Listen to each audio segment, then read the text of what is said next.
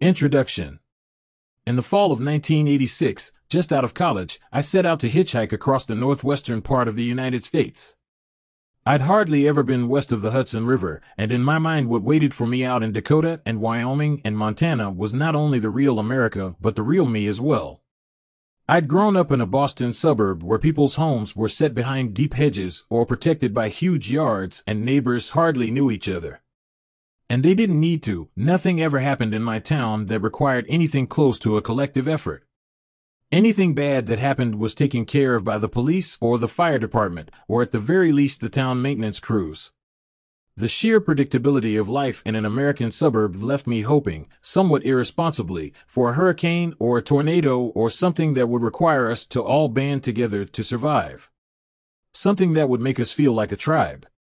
What I wanted wasn't destruction and mayhem, but the opposite, solidarity. I wanted the chance to prove my worth to my community and my peers, but I lived in a time and a place where nothing dangerous ever really happened. Surely this was new in the human experience, I thought. How do you become an adult in a society that doesn't ask for sacrifice? How do you become a man in a world that doesn't require courage? Those kinds of tests clearly weren't going to happen in my hometown, but putting myself in a situation where I had very little control, like hitchhiking across the country, seemed like a decent substitute. That's how I wound up outside Gillette, Wyoming, one morning in late October 1986, with my pack leaned against the guardrail and an interstate map in my back pocket. Semis rattled over the bridge spacers and hurtled on toward the Rockies 100 miles away. Pickup trucks passed with men in them who turned to stare as they went by.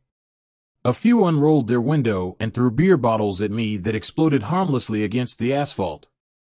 In my pack I had a tent and sleeping bag, a set of aluminum cookpots, and a Swedish-made camping stove that ran on gasoline and had to be pressurized with a thumb pump. That and a week's worth of food was all I had with me outside Gillette, Wyoming, that morning when I saw a man walking toward me up the on-ramp from town. From a distance, I could see that he wore a quilted old canvas union suit and carried a black lunchbox. I took my hands out of my pockets and turned to face him. He walked up and stood there studying me. His hair was wild and matted and his union suit was shiny with filth and grease at the thighs.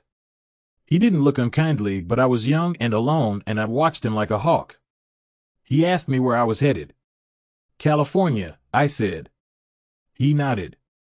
How much food do you got? He asked. I thought about this. I had plenty of food, along with all the rest of my gear, and he obviously didn't have much. I'd give food to anyone who said he was hungry, but I didn't want to get robbed, and that's what seemed was about to happen. Oh, I just got a little cheese, I lied. I stood there, ready, but he just shook his head. You can't get to California on just a little cheese, he said. You need more than that. The man said that he lived in a broken-down car and that every morning he walked 3 miles to a coal mine outside of town to see if they needed fill-in work. Some days they did, some days they didn't, and this was one of the days that they didn't. So I won't be needing this, he said, opening his black lunchbox. I saw you from town and just wanted to make sure you were okay. The lunchbox contained a bologna sandwich, an apple, and a bag of potato chips.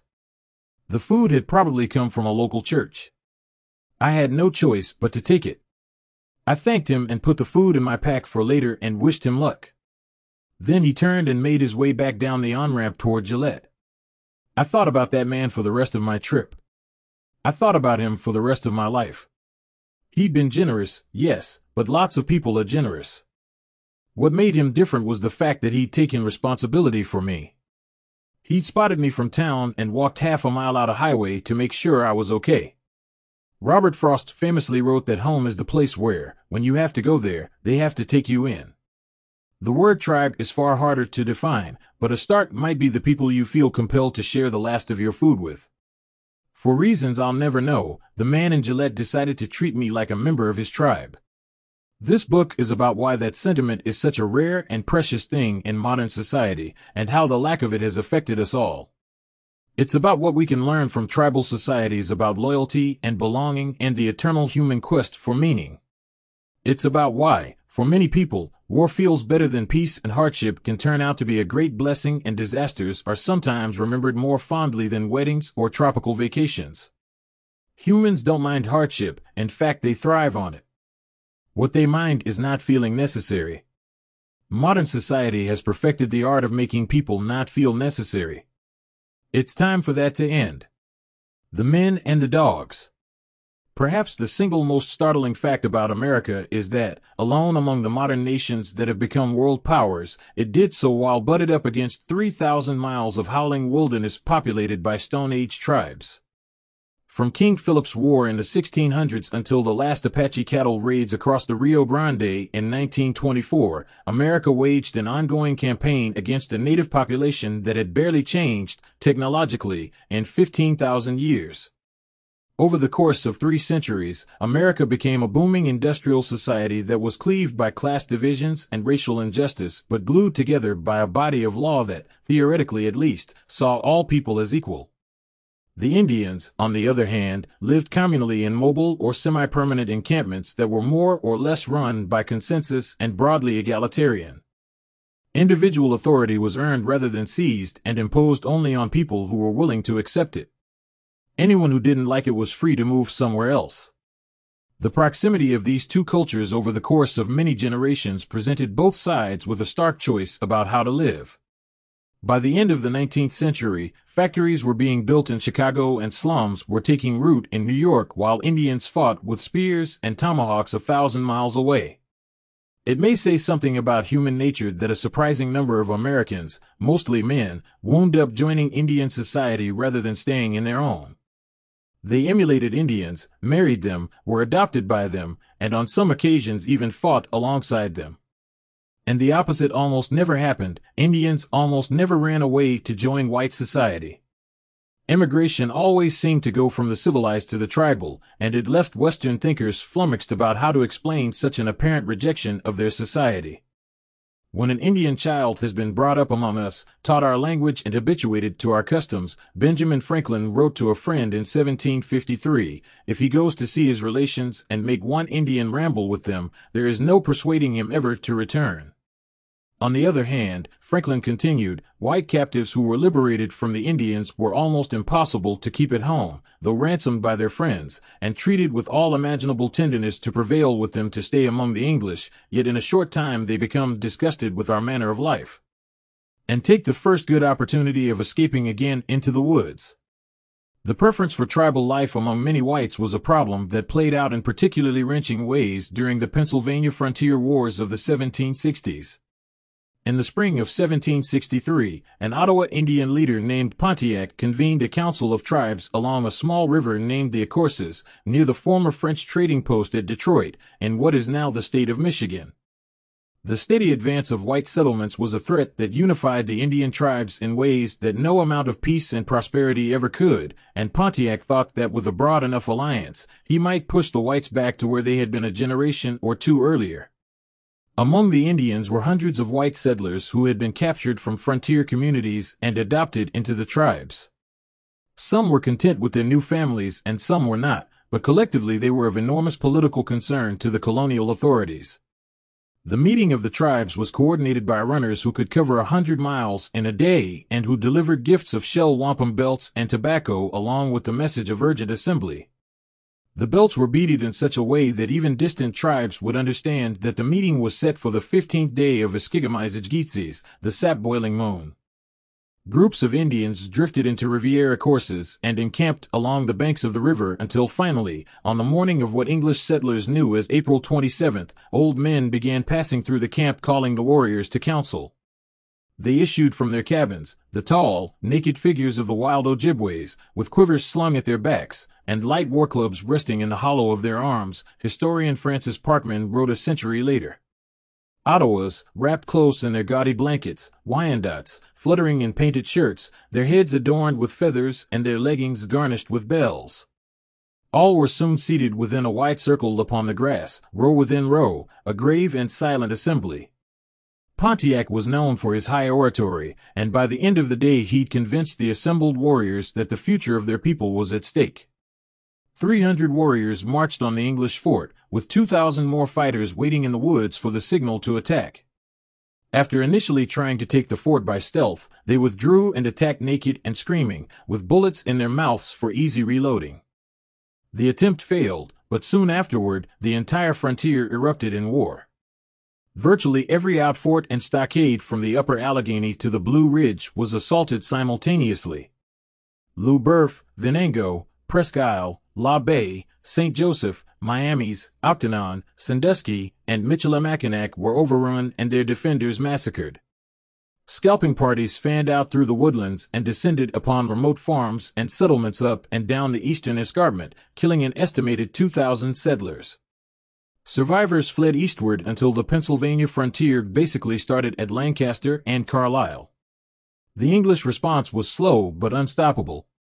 The remnants of the 42nd and 77th Highlander Infantry, recently returned from military action in Cuba, were mustered at the military barracks in Carlisle and prepared for the 200-mile march to Fort Pitt.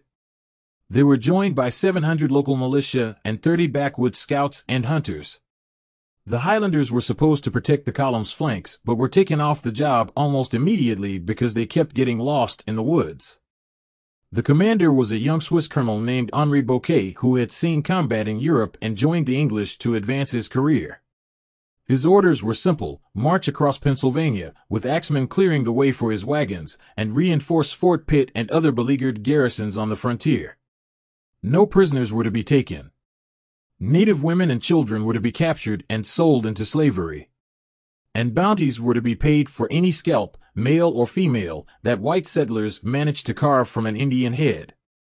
Bouquet's army lumbered out of Carlisle in July 1763 and within months had defeated the Indians at Bushy Run and reinforced Fort Pitt and several outlying garrisons. The following summer they carried their campaign into the heart of Indian Territory. Sometimes covering 5 miles, sometimes covering 10, Bouquet's army ground its way through the rich, flat country of the Ohio River Basin.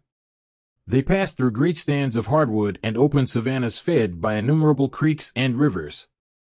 Some of the rivers had gravel beaches running for miles that afforded clear passage for the column's supply wagons. The timber was mostly free of underbrush and could be passed easily by men on foot or on horseback. It was a kind of paradise that they were traveling through, and Bouquet's journals mention the natural beauty of the land on almost every page. By mid-October, Bouquet had gained Muskingum River, deep in Shawnee and Delaware Territory, and an Indian delegation met with him to sue for peace. Hoping to intimidate them, Bouquet deployed his forces across an adjacent meadow, rank upon rank of men-at-arms with their bayonets fixed, kilted Highlanders arrayed behind their regimental flags, and dozens of backwoodsmen dressed much like the Indians and leaning confidently on their rifles in a way that must have been enormously reassuring to a European colonel in the wilderness. First and foremost, Bouquet demanded the immediate return of all white prisoners, and any delay would be considered a declaration of war. During the next few weeks around 200 captives were brought in, more than half of them women and children and many too young to remember having lived otherwise. Some had forgotten their Christian names and were recorded in the ledgers with descriptions such as Red Jacket, Big Head, Soremouth, and Sour Plums. Dozens of white relatives of the missing had accompanied Bouquet's forces from Fort Pitt, and in addition to the many joyful reunions, there were also wrenching scenes of grief and confusion, young women married to Indian men now standing reluctantly before their former families, children screaming as they were pulled from their Indian kin and delivered to people they didn't recognize and probably considered enemies.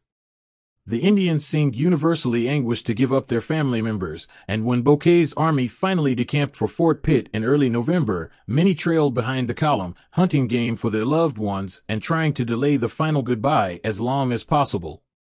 One Mingo brave refused to leave the side of a young Virginia woman despite warnings that her former family would kill him on sight.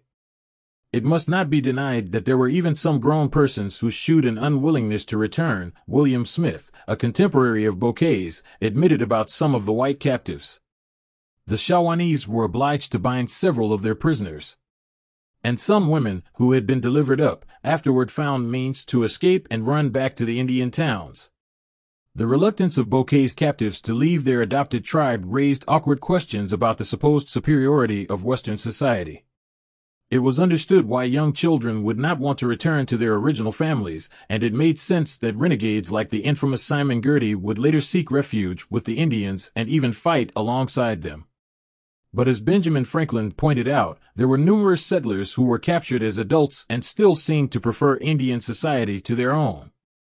And what about people who voluntarily joined the Indians?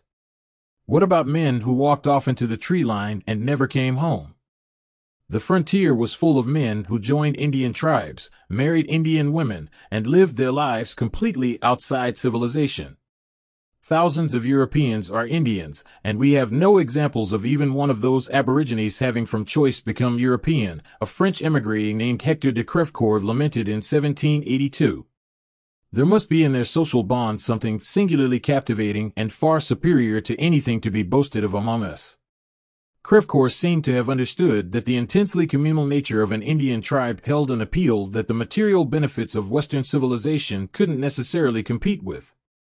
If he was right, that problem started almost as soon as Europeans touched American shores.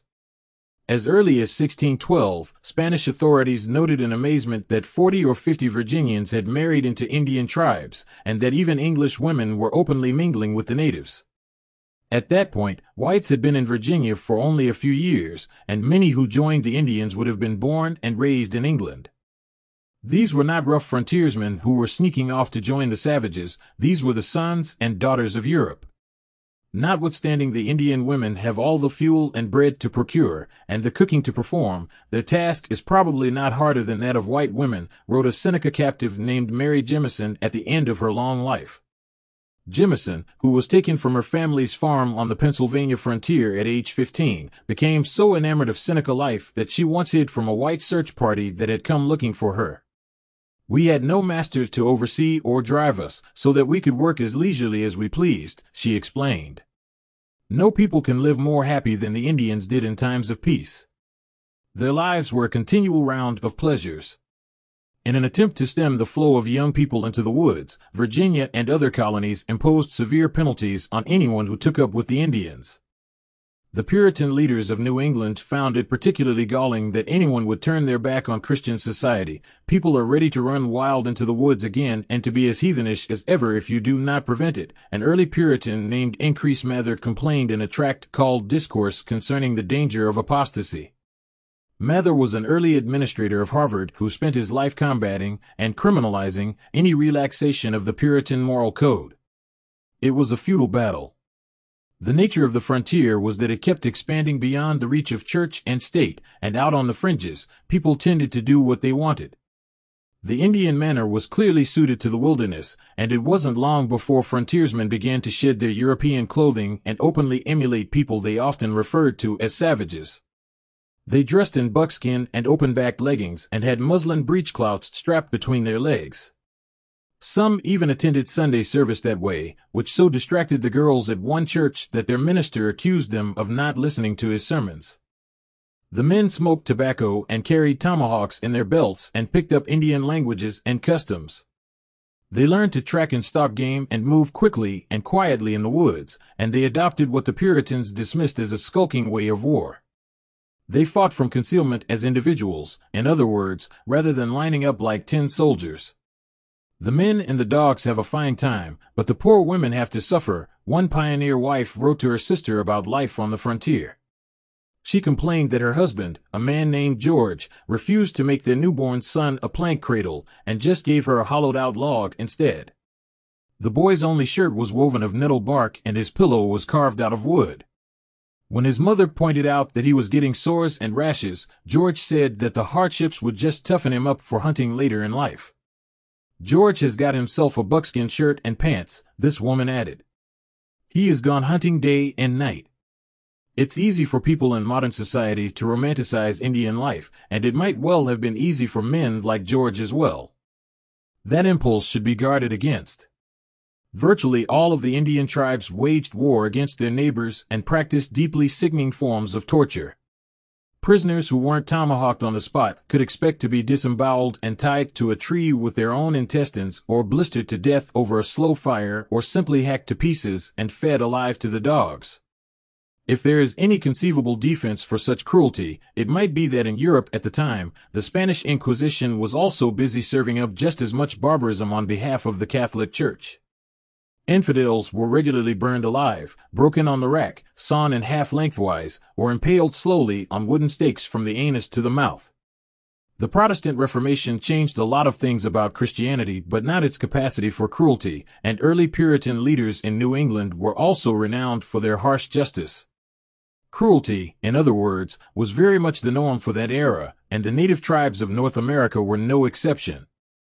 On other levels, however, there seemed to be no competing with the appeal of the Indians. Hunting was obviously more varied and interesting than plowing fields. Sexual mores were more relaxed than in the early colonies. Indian clothing was more comfortable, Indian religion was less harsh, and Indian society was essentially classless and egalitarian. As the frontier marched across North America, from the Alleghenies to the Great Plains to the Rockies and then finally to the West Coast, successive generations of pioneers were subject to being captured and adopted into Indian tribes, or simply ran off to join them. For all the temptations of native life, one of the most compelling might have been its fundamental egalitarianism. Personal property was usually limited to whatever could be transported by horse or on foot, so gross inequalities of wealth were difficult to accumulate. Successful hunters and warriors could support multiple wives, but unlike modern society, those advantages were generally not passed on through the generations. Social status came through hunting and war, which all men had access to, and women had far more autonomy and sexual freedom, and bore fewer children than women in white society. Here I have no master, an anonymous colonial woman was quoted by the secretary of the French legation as saying about her life with the Indians. I am the equal of all the women in the tribe. I do what I please without anyone saying anything about it. I work only for myself. I shall marry if I wish and be unmarried again when I wish. Is there a single woman as independent as I in your cities? Because of these basic freedoms, tribal members tended to be exceedingly loyal. A white captive of the Kickapoo Nation who came to be known as John Dunn Hunter wrote that he had never heard of even a single instance of treason against the tribe, and as a result, punishments for such transgressions simply didn't exist. But cowardice was punished by death, as was murder within the tribe or any kind of communication with the enemy. It was a simple ethos that promoted loyalty and courage over all other virtues and considered the preservation of the tribe an almost sacred task. Which indeed it was. The question for Western society isn't so much why tribal life might be so appealing, it seems obvious on the face of it, but why Western society is so unappealing. On a material level, it is clearly more comfortable and protected from the hardships of the natural world. But as societies become more affluent, they tend to require more, rather than less, time and commitment by the individual, and it's possible that many people feel that affluence and safety simply aren't a good trade for freedom. One study in the 1960s found that nomadic, people of the Kalahari Desert needed to work as little as 12 hours a week in order to survive, roughly 1/4 the hours of the average urban executive at the time. The camp is an open aggregate of cooperating persons which changes in size and composition from day to day, anthropologist Richard Lee noted with clear admiration in 1968. The members move out each day to hunt and gather, and return in the evening to pool the collected foods in such a way that every person present receives an equitable share. Because of the strong emphasis on sharing and the frequency of movement, surplus accumulation is kept to a minimum. The Kalahari is one of the harshest environments in the world, and the Yukon were able to continue living a Stone Age existence well into the 1970s precisely because no one else wanted to live there. The Yukon were so well adapted to their environment that during times of drought, nearby farmers and cattle herders abandoned their livelihoods to join them in the bush because foraging and hunting were a more reliable source of food. The relatively relaxed pace of Kung life, even during times of adversity, challenged long-standing ideas that modern society created a surplus of leisure time. It created exactly the opposite, a desperate cycle of work, financial obligation, and more work. The Yukon had far fewer belongings than Westerners, but their lives were under much greater personal control. Among anthropologists, the Yukon are thought to present a fairly accurate picture of how our hominid ancestors lived for more than 1 million years before the advent of agriculture. Genetic adaptations take around 25,000 years to appear in humans, so the enormous changes that came with agriculture in the last 10,000 years have hardly begun to affect our gene pool.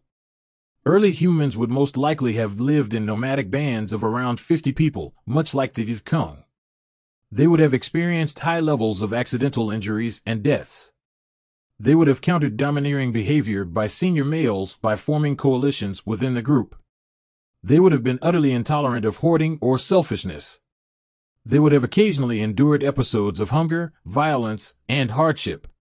They would have practiced extremely close and involved childcare. And they would have done almost everything in the company of others.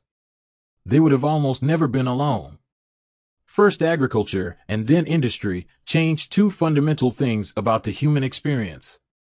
The accumulation of personal property allowed people to make more and more individualistic choices about their lives, and those choices unavoidably diminished group efforts toward a common good. And as society modernized, people found themselves able to live independently from any communal group. A person living in a modern city or a suburb can, for the first time in history, go through an entire day, or an entire life, mostly encountering complete strangers. They can be surrounded by others and yet feel deeply, dangerously alone. The evidence that this is hard on us is overwhelming. Although happiness is notoriously subjective and difficult to measure, mental illness is not.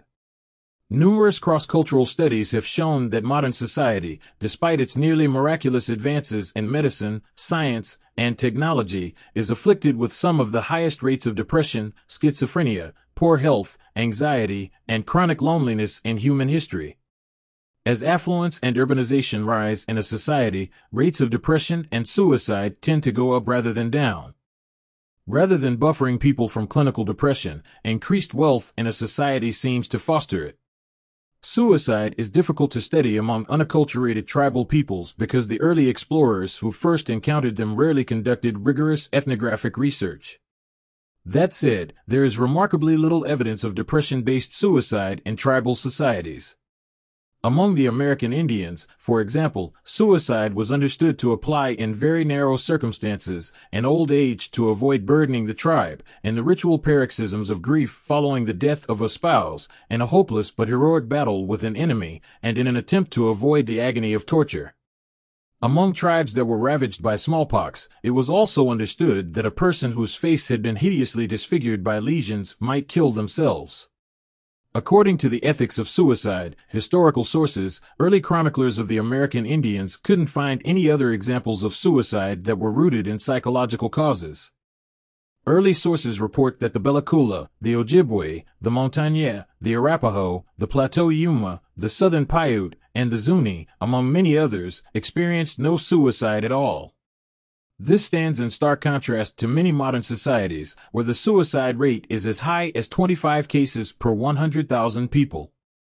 According to a global survey by the World Health Organization, people in wealthy countries suffer depression at as much as 8 times the rate they do in poor countries, and people in countries with large income disparities, like the United States, run a much higher lifelong risk of developing severe mood disorders. A 2006 study comparing depression rates in Nigeria to depression rates in North America found that across the board, women in rural areas were less likely to get depressed than their urban counterparts. And urban North American women, the most affluent demographic of the study, were the most likely to experience depression. The mechanism seems simple. Poor people are forced to share their time and resources more than wealthy people are, and as a result they live in closer communities. Interreliant poverty comes with its own stresses, and certainly isn't the American ideal, but it's much closer to our evolutionary heritage than affluence. A wealthy person who has never had to rely on help and resources from his community is leading a privileged life that falls way outside more than 1 million years of human experience. Financial independence can lead to isolation, and isolation can put people at a greatly increased risk of depression and suicide. This might be a fair trade for a generally wealthier society, but a trade it is. The psychological effect of placing such importance on affluence can be seen in microcosm in the legal profession. In 2015, the George Washington Law Review surveyed more than 6,000 lawyers and found that conventional success in the legal profession, such as high billable hours or making partner at a law firm, had zero correlation with levels of happiness and well-being reported by the lawyers themselves. In fact, public defenders, who have far lower status than corporate lawyers, seem to lead significantly happier lives. The findings are in keeping with something called self-determination theory, which holds that human beings need three basic things in order to be content. They need to feel competent at what they do, they need to feel authentic in their lives, and they need to feel connected to others. These values are considered intrinsic to human happiness and far outweigh extrinsic values such as beauty, money, and status. Bluntly put, modern society seems to emphasize extrinsic values over intrinsic ones, and as a result, mental health issues refuse to decline with growing wealth.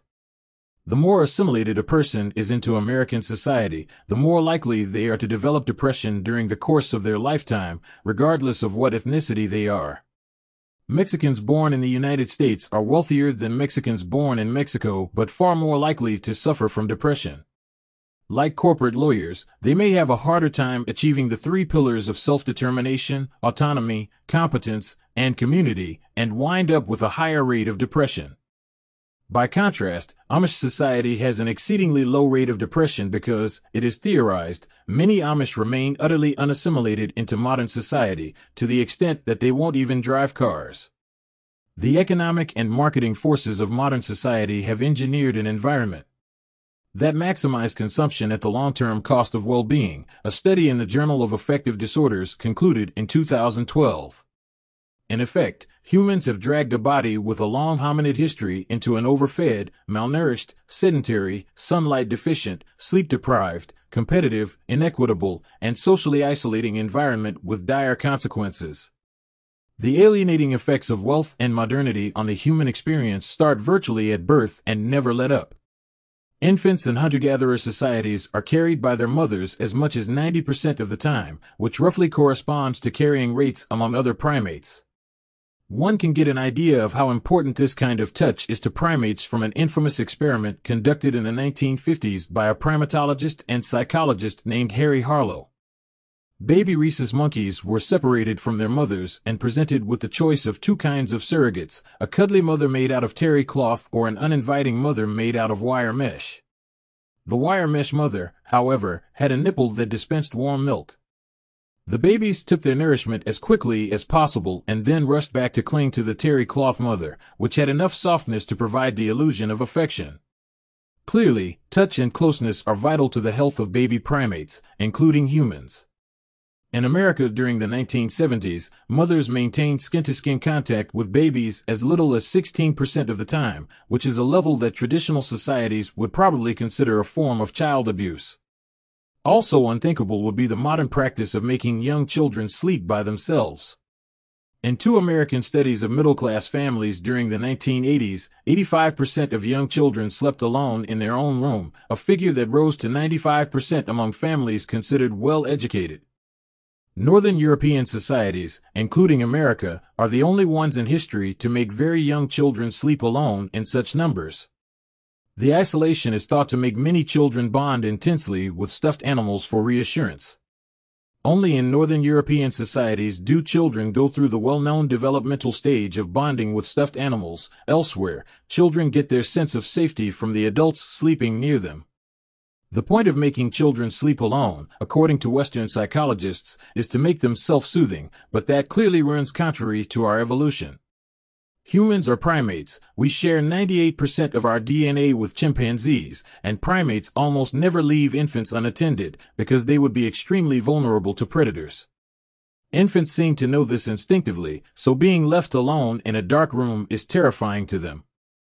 Compare the self-soothing approach to that of a traditional Mayan community in Guatemala. Infants and children simply fall asleep when sleepy, do not wear specific sleep clothes or use traditional transitional objects, room share and co-sleep with parents or siblings, and nurse on demand during the night. Another study notes about Bali, babies are encouraged to acquire quickly the capacity to sleep under any circumstances, including situations of high stimulation, musical performances, and other noisy observances which reflect their more complete integration into adult social activities. As modern society reduced the role of community, it simultaneously elevated the role of authority. The two are uneasy companions, and as one goes up, the other tends to go down. In 2007, anthropologist Christopher Bohm published an analysis of 154 foraging societies that were deemed to be representative of our ancestral past, and one of their most common traits was the absence of major wealth disparities between individuals. Another was the absence of arbitrary authority. Social life is politically egalitarian in that there is always a low tolerance by a group's mature males for one of their number dominating, bossing, or denigrating the others, Bohm observed. The human conscience evolved in the Middle to late Pleistocene as a result of the hunting of large game. This required cooperative band-level sharing of meat. Because tribal foragers are highly mobile and can easily shift between different communities, authority is almost impossible to impose on the unwilling. And even without that option, males who try to take control of the group or of the food supply are often countered by coalitions of other males. This is clearly an ancient and adaptive behavior that tends to keep groups together and equitably cared for. In his survey of ancestral-type societies, Bohm found that, in addition to murder and theft, one of the most commonly punished infractions was failure to share. Freeloading on the hard work of others and bullying were also high up on the list. Punishments included public ridicule, shunning, and, finally, assassination of the culprit by the entire group. A cave painting from the early Holocene in Spain shows 10 figures with bows in their hands and a lone figure prone on the ground with what appear to be 10 arrows sticking out of him. The configuration strongly suggests an execution rather than death in combat. Bohm points out that among current-day foraging groups, group execution is one of the most common ways of punishing males who try to claim a disproportionate amount of the group's resources. Bohm's research has led him to believe that much of the evolutionary basis for moral behavior stems from group pressure. Not only are bad actions punished, but good actions are rewarded. When a person does something for another person, a prosocial act, as it's called, they are rewarded not only by group approval but also by an increase of dopamine and other pleasurable hormones in their blood. Group cooperation triggers higher levels of oxytocin, for example, which promotes everything from breastfeeding in women to higher levels of trust and group bonding in men. Both reactions impart a powerful sensation of well-being. Oxytocin creates a feedback loop of good feeling and group loyalty that ultimately leads members to self-sacrifice to promote group welfare, in the words of one study. Hominids that cooperated with one another and punished those who didn't must have outfought, outhunted, and outbred everyone else. These are the hominids that modern humans are descended from. It's revealing, then, to look at modern society through the prism of more than 1 million years of human cooperation and resource sharing. Subsistence-level hunters aren't necessarily more moral than other people, they just can't get away with selfish behavior because they live in small groups where almost everything is open to scrutiny. Modern society, on the other hand, is a sprawling and anonymous mess where people can get away with incredible levels of dishonesty without getting caught. What tribal people would consider a profound betrayal of the group, modern society simply dismisses as fraud. Around 3% of people on unemployment assistance intentionally cheat the system, for example, which costs the United States more than $2 billion a year. Such abuse would be immediately punished in tribal society. Fraud in welfare and other entitlement programs is estimated to be at roughly the same rate, which adds another $1.5 billion in annual losses. That figure, however, is eclipsed by Medicare and Medicaid fraud, which is conservatively estimated at 10% of total payments, or around $100 billion a year. Some estimates run to 2 or 3 times that figure.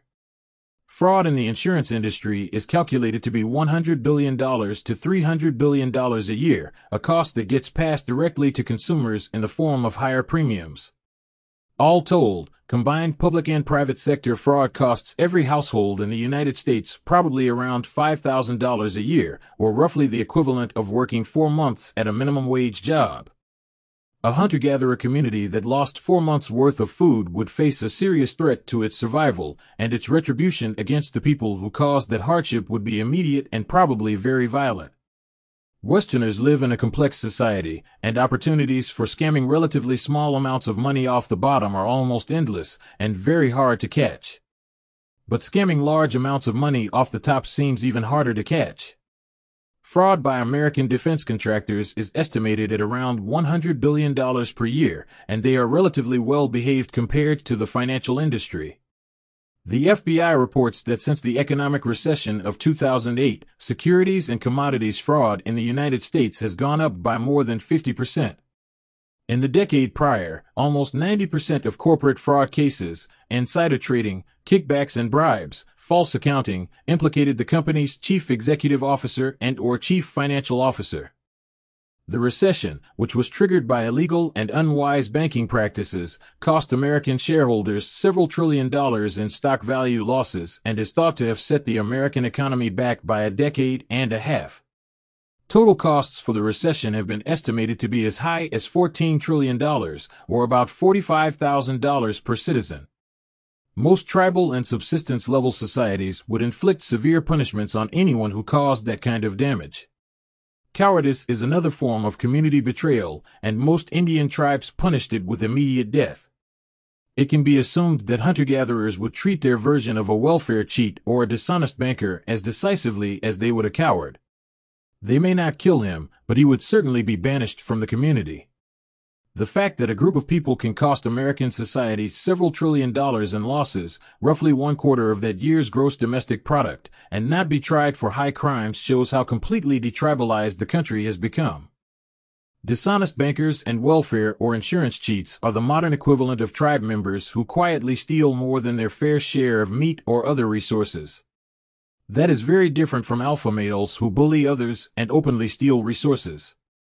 Among hunter-gatherers, bullying males are often faced down by coalitions of other senior males, but that rarely happens in modern society. For years, the United States Securities and Exchange Commission has been trying to force senior corporate executives to disclose the ratio of their pay to that of their median employees. During the 1960s, senior executives in America typically made around $20 for every dollar earned by a rank-and-file worker. Since then, that figure has climbed to 300 to 1 among S&P 500 companies, and in some cases it goes far higher than that. The U.S. Chamber of Commerce managed to block all attempts to force disclosure of corporate pay ratios until 2015, when a weakened version of the rule was finally passed by the SEC in a strict party-line vote of 3 Democrats in favor and 2 Republicans opposed. In hunter-gatherer terms, these senior executives are claiming a disproportionate amount of food simply because they have the power to do so. A tribe like the Yukon would not permit that because it would represent a serious threat to group cohesion and survival, but that is not true for a wealthy country like the United States. There have been occasional demonstrations against economic disparity, like the Occupy Wall Street protest camp of 2011, but they were generally peaceful and ineffective. A deep and enduring economic crisis like the Great Depression of the 1930s, or a natural disaster that kills tens of thousands of people, might change America's fundamental calculus about economic justice. Until then, the American public will probably continue to refrain from broadly challenging both male and female corporate leaders who compensate themselves far in excess of their value to society. That is ironic, because the political origins of the United States lay in confronting precisely this kind of resource seizure by people in power. King George III of England caused the English colonies in America to rebel by trying to tax them without allowing them a voice in government. In this sense, democratic revolutions are just a formalized version of the sort of group action that coalitions of senior males have used throughout the ages to confront greed and abuse. Thomas Paine, one of the principal architects of American democracy, wrote a formal denunciation of civilization in a tract called Agrarian Justice, Whether civilization has most promoted or most injured the general happiness of man is a question that may be strongly contested, he wrote in 1795. The most affluent and the most miserable of the human race are to be found in the countries that are called civilized. When Paine wrote his tract, Shawnee and Delaware warriors were still attacking settlements just a few hundred miles from downtown Philadelphia.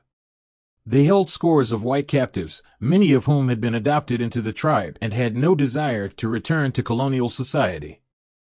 There is no way to know the effect on Paine's thought process of living next door to a communal Stone Age society, but it might have been crucial.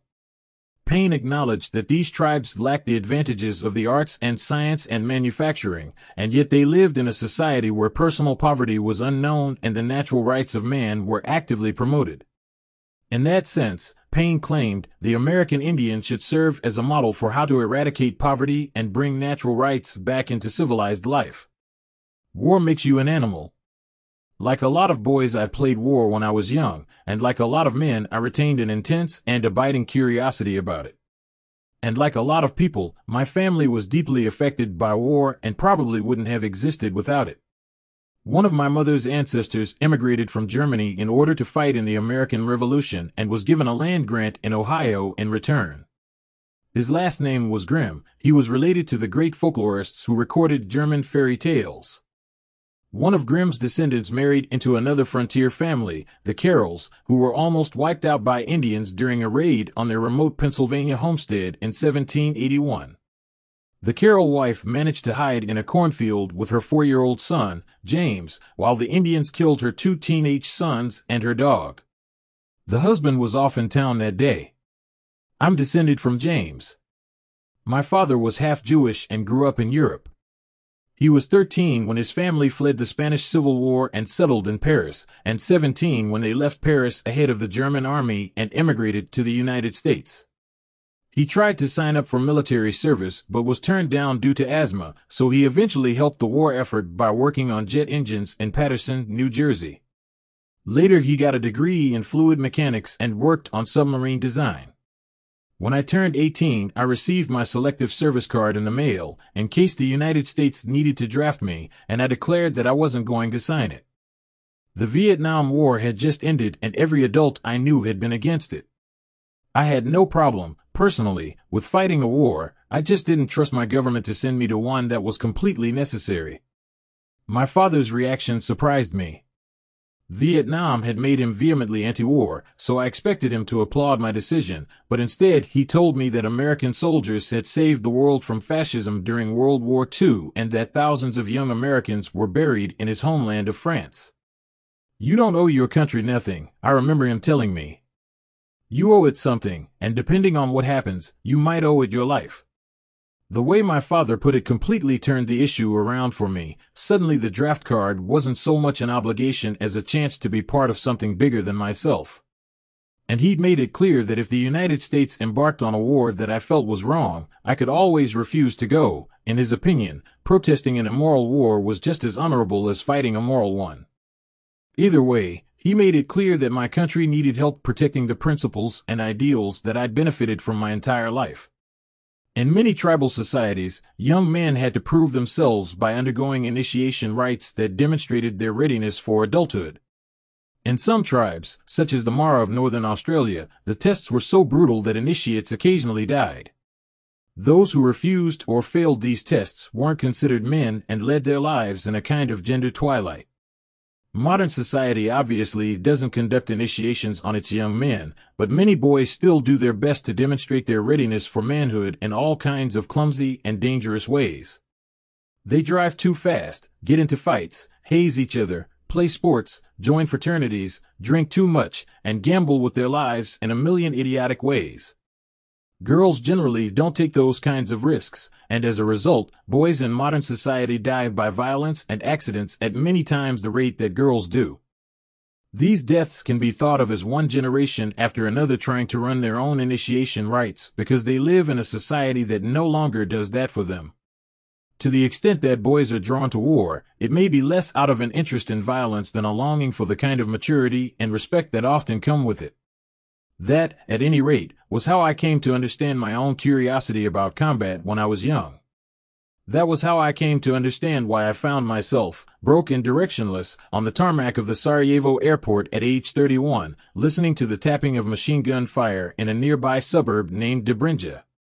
Sarajevo was under siege by Serb forces that had overrun most of Bosnia during the civil war that started when the former Yugoslavia broke apart in 1991. I had almost no experience as a journalist, but going to a war was surprisingly easy. I flew to Vienna, took a train to Zagreb, and pulled into a station that had field guns lined up on flatbed carriages and soldiers standing around with long knives in their belts. It was a soft summer night and the atmosphere felt electric, exactly what I'd been looking for since I was a teenager. I took the same backpack that I'd had out west a decade earlier, and in it I put a block of field notebooks, a box of pens, a manual typewriter, and a change of clothes. I'd heard there was no electricity in Sarajevo, so the typewriter would guarantee that I could always write and file assignments if I were lucky enough to get any. I also had a sleeping bag and a letter from a magazine editor whom I'd convinced to vouch for me so that I could at least get a press pass when I arrived. I eventually got into Sarajevo on a UN relief flight from Italy. Sarajevo had once been a gorgeous Habsburg-era city filled with cafes, art galleries, and theaters, but now it was sweltering in the July heat and permeated by the smell of burning garbage. Destroyed cars littered intersections where street battles had taken place, and almost every building was spattered with shrapnel. The bombed-out Oslobajan's newspaper building oozed its guts out a lower floor as if someone had just pulled a huge plug on the inside. People hired taxis to drive close to the front lines so they could talk by radio to friends on the other side, who were also in taxis. At night the city was completely, absolutely dark, and you could walk through it as if you were the only human left on Earth. During the day, the streets were filled with people carrying jugs of water or dragging branches for firewood or walking to work in their office clothes, some semblance of life the way it was before. Open areas around apartment buildings had been planted with summer vegetables, and there was even a little turbine made out of tin cans and a bicycle wheel in the Muljaka River that could charge a car battery in a day. The city stretched east to west along the narrow valleys surrounded by mountains, and once the Serbs took the high ground, which they did almost immediately, it was close to indefensible. Tanks could drill buildings with flat trajectory shots that easily punched through exterior walls, and mortars shrieked down into places, like courtyards, that seemed otherwise protected. Snipers took up positions on the steep hillside south of the Muljaka and around the nearly encircled suburb of Dobrinja and dropped civilians at will. It was not uncommon to see the body of an older person crumpled in the street with a bullet in their forehead and the contents of a shopping bag spilled out over the pavement.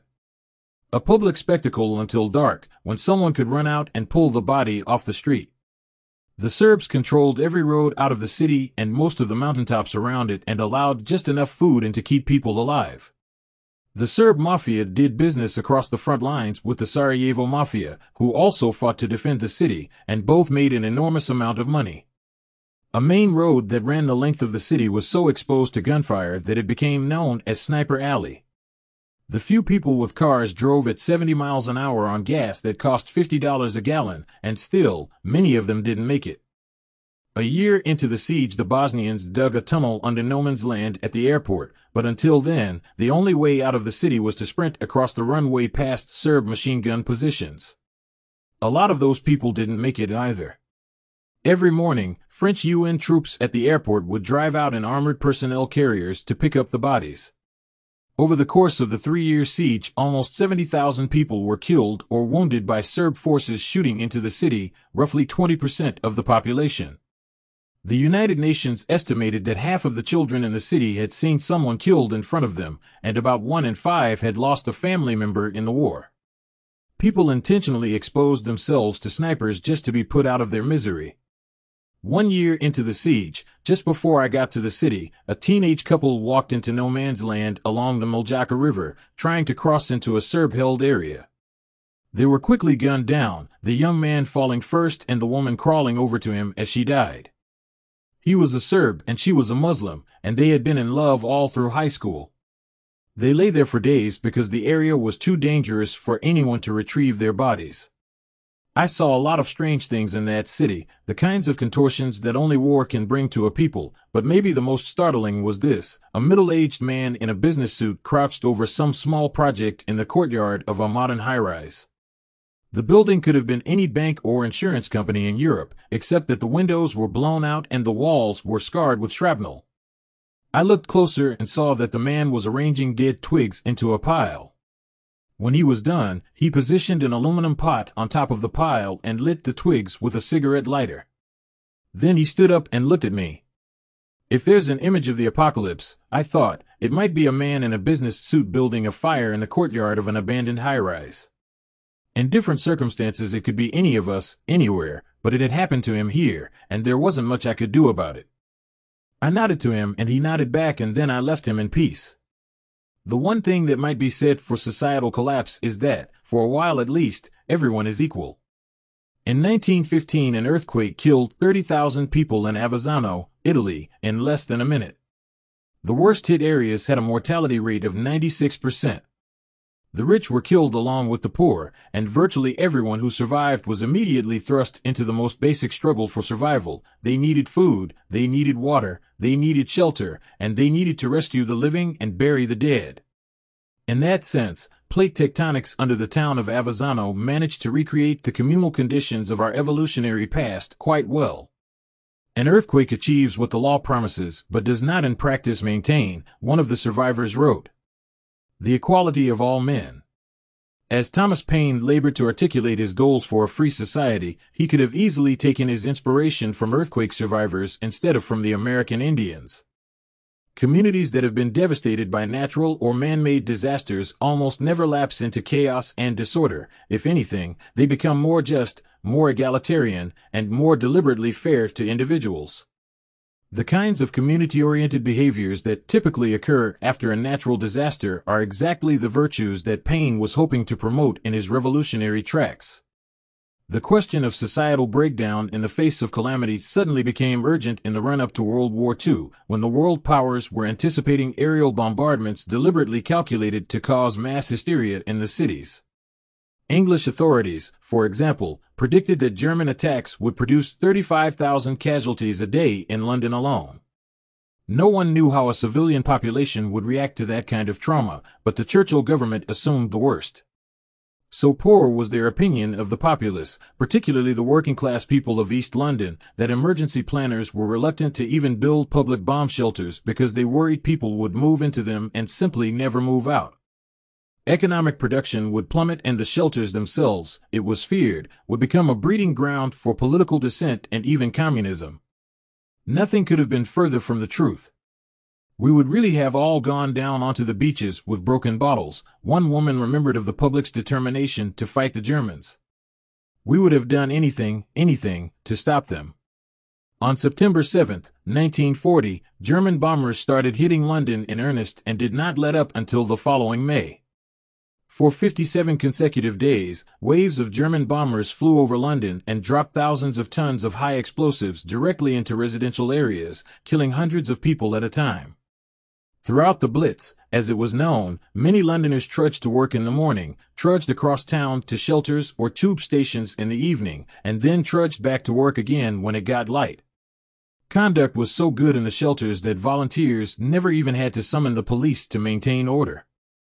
If anything, the crowd policed themselves according to unwritten rules that made life bearable for complete strangers jammed shoulder to shoulder on floors that were at times awash in urine. 10,000 people had come together without ties of friendship or economics, with no plans at all as to what they meant to do. One man wrote about life in a massive concrete structure known as Tilbury Shelter. They found themselves, literally overnight, inhabitants of a vague twilight town of strangers. At first there were no rules, rewards or penalties, no hierarchy or command. Almost immediately, laws began to emerge, laws enforced not by police and wardens but by the shelterers themselves. 8 million men, women, and children in Greater London endured the kind of aerial bombardment that even soldiers are rarely subjected to. Often the badly wounded were just given morphine and left to die in the rubble while rescue crews moved on to people they thought they could save. The tempo of the bombing was so intense, one woman recalled, that it sounded like an enormous marching band stomping around the city. Another recounted being flattened by an explosion and finding herself clutching the floor as if it were a cliff face that I had to hang on to. A food manufacturing plant named Hartley's was bombed and the dead were carried out covered in marmalade. A hat factory was hit and the dead were brought out bristling with sewing needles. One underground shelter took a direct hit and 600 people were killed instantly. Another was hit by a bomb that severed a water main, and more than 100 people died when their shelter flooded in minutes. On and on the horror went, people dying in their homes or neighborhoods while doing the most mundane things. Not only did these experiences fail to produce mass hysteria, they didn't even trigger much individual psychosis. Before the war, projections for psychiatric breakdown in England ran as high as 4 million people, but as the Blitz progressed, psychiatric hospitals around the country saw admissions go down. Emergency services in London reported an average of only 2 cases of bomb neuroses a week. Psychiatrists watched in puzzlement as long-standing patients saw their symptoms subside during the period of intense air raids. Voluntary admissions to psychiatric wards noticeably declined, and even epileptics reported having fewer seizures. Chronic neurotics of peacetime now drive ambulances, one doctor remarked. Another ventured to suggest that some people actually did better during wartime. The positive effects of war on mental health were first noticed by the great sociologist Emile Durkheim, who found that when European countries went to war, suicide rates dropped. Psychiatric wards in Paris were strangely empty during both World Wars, and that remained true even as the German army rolled into the city in 1940. Researchers documented a similar phenomenon during civil wars in Spain, Algeria, Lebanon, and Northern Ireland. An Irish psychologist named H.A. Lyons found that suicide rates in Belfast dropped 50% during the riots of 1969 and 1970, and homicide and other violent crimes also went down.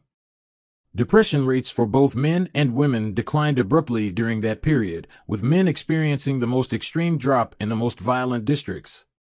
County Derry, on the other hand, which suffered almost no violence at all, saw male depression rates rise rather than fall. Lyons hypothesized that men in the peaceful areas were depressed because they couldn't help their society by participating in the struggle. When people are actively engaged in a cause, their lives have more purpose. With a resulting improvement in mental health, Lyons wrote in the Journal of Psychosomatic Research in 1979.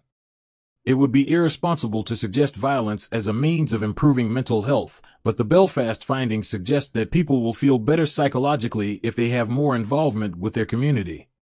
During the London Blitz, the sheer regularity of the air raid seemed to provide its own weird reassurance, and the intense racket of the anti-aircraft batteries, however ineffective, helped keep Londoners from feeling completely vulnerable.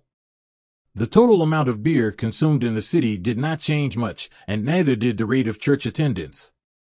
People did resort to superstition and magic, however, carrying talismans or sprigs of heather and refusing, for some reason, to wear green.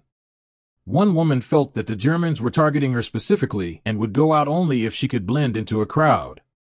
Another man found his service pistol from the First World War and tried to teach his wife how to kill Germans with it. Men reported smoking more. Women reported feeling depressed more, though statistically, they attempted suicide less. In March 1941, perhaps in an attempt to demystify the enemy, British authorities deposited a German Junkers 88 dive bomber in one of the most severely damaged neighborhoods of Plymouth. The plane sat there, unlabeled, unguarded, and unexplained, while citizens wandered up to examine it and observers quietly took notes. The overwhelming effect was of mild pleasure, interest, and relief, one researcher noted of people's reactions. Men were more interested in the material, engine, craftsmanship, all of which were elaborately praised. Women noticed especially the size. Some evidently thought of an enemy bomber as a remote thing, a specter in the sky. The reality was somehow reassuring, almost friendly. The reactions of thousands of civilians to the stresses of war were recorded in detail by something known as mass observation, which was a mostly volunteer corps of Britons who were asked to observe their countrymen as if they were birds. Some volunteers went out every day and wrote down everything they saw or heard. Others were told to keep journals and to fill out questionnaires about their experiences and feelings. The project proved controversial because it documented what was already obvious: the air raids failed to trigger the kind of mass hysteria that government officials had predicted.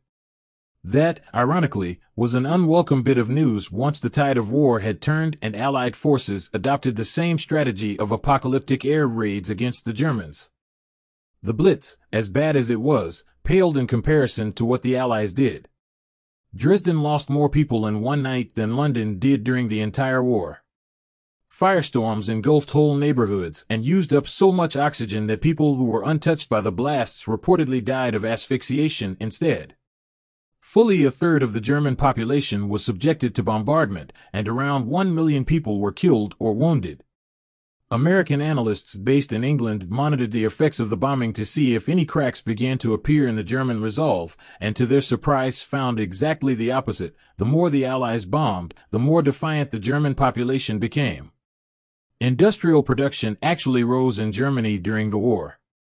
And the cities with the highest morale were the ones, like Dresden, that were bombed the hardest. According to German psychologists who compared notes with their American counterparts after the war, it was the untouched cities where civilian morale suffered the most. 30 years later, Lyons would document an almost identical phenomenon in riot-torn Belfast. The United States Strategic Bombing Survey posted observers in England to evaluate the effectiveness of their strategy, and one of them, Charles Fritz, became an open critic of the rationale behind the bombing campaign. Intrigued by the fact that in both England and Germany, civilian resilience had risen in response to the air raids, Fritz went on to complete a more general study of how communities respond to calamity.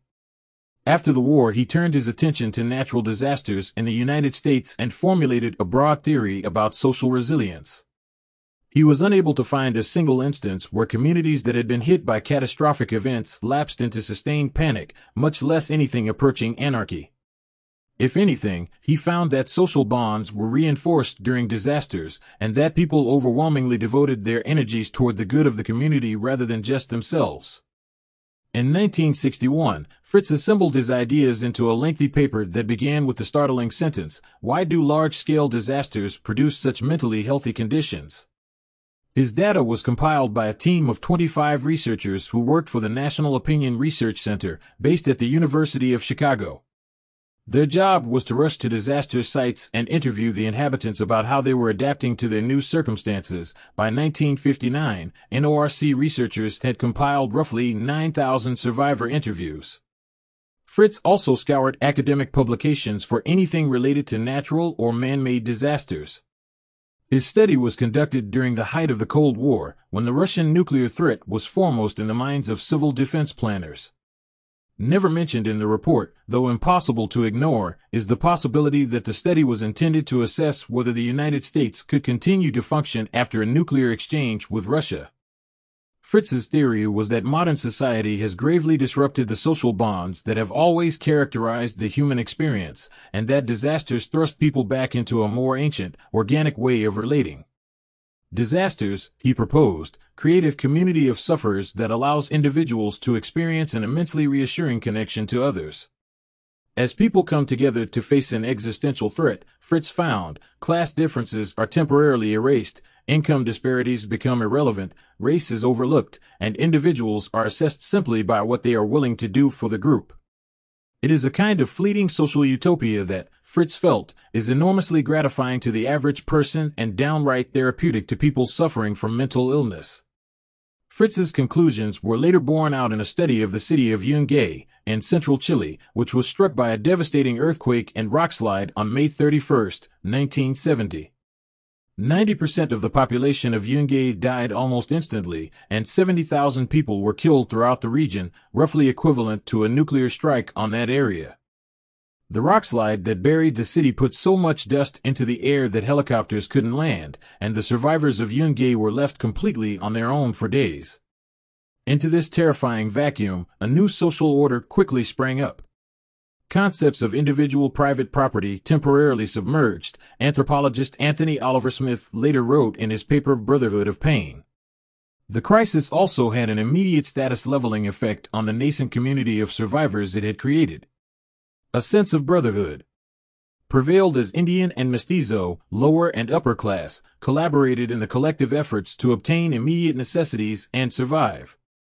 As soon as relief flights began delivering aid to the area, class divisions returned and the sense of brotherhood disappeared. The modern world had arrived. If there are phrases that characterize the life of our early ancestors, community of sufferers and brotherhood of pain surely must come close. Their lives were probably less labor-intensive than lives in modern society, as demonstrated by the but the mortality rate would have been much higher. The advantages of group cooperation would include far more effective hunting and defense, and groups that failed to function cooperatively must have gradually died out. Adaptive behavior tends to be reinforced hormonally, emotionally, and culturally, and one can see all three types of adaptation at work in people who act on behalf of others.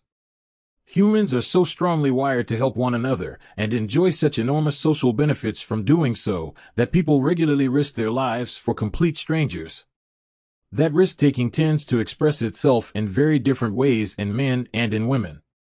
Men perform the vast majority of bystander rescues, and children, the elderly, and women are the most common recipients of them. Children are helped regardless of gender, as are the elderly, but women of reproductive age are twice as likely to be helped by a stranger than men are. Men have to wait, on average, until age 75 before they can expect the same kind of assistance in a life-threatening situation that women get their whole lives. Given the disproportionately high value of female reproduction to any society, risking male lives to save female lives makes enormous evolutionary sense. According to a study based on a century of records at the Carnegie Hero Fund Commission, male bystanders performed more than 90% of spontaneous rescues of strangers, and around 1 in 5 were killed in the attempt. Hero is generally defined as risking your life to save non-kin from mortal danger. The resulting mortality rate is higher than for most U.S. combat units. Researchers theorize that greater upper body strength and a predominantly male personality trait known as impulsive sensation-seeking lead men to overwhelmingly dominate this form of extreme caretaking. But women are more likely than men to display something called moral courage. The Righteous Among the Nations is an award given to non-Jews who helped save Jewish lives during the Holocaust and by its very nature selects for people who have a deep moral conviction about right and wrong. In Poland, the Netherlands, and France, providing refuge to Jews who were trying to evade the German authorities was a crime punishable by death, and while the decision to do so didn't require the same kind of muscular action that men excel at, it could be just as deadly. There are more than 20,000 names in the Righteous Among the Nations records, and an analysis conducted in 2004 found that if married couples are excluded, women slightly outnumber men in the list of people who risked their lives to help Jews.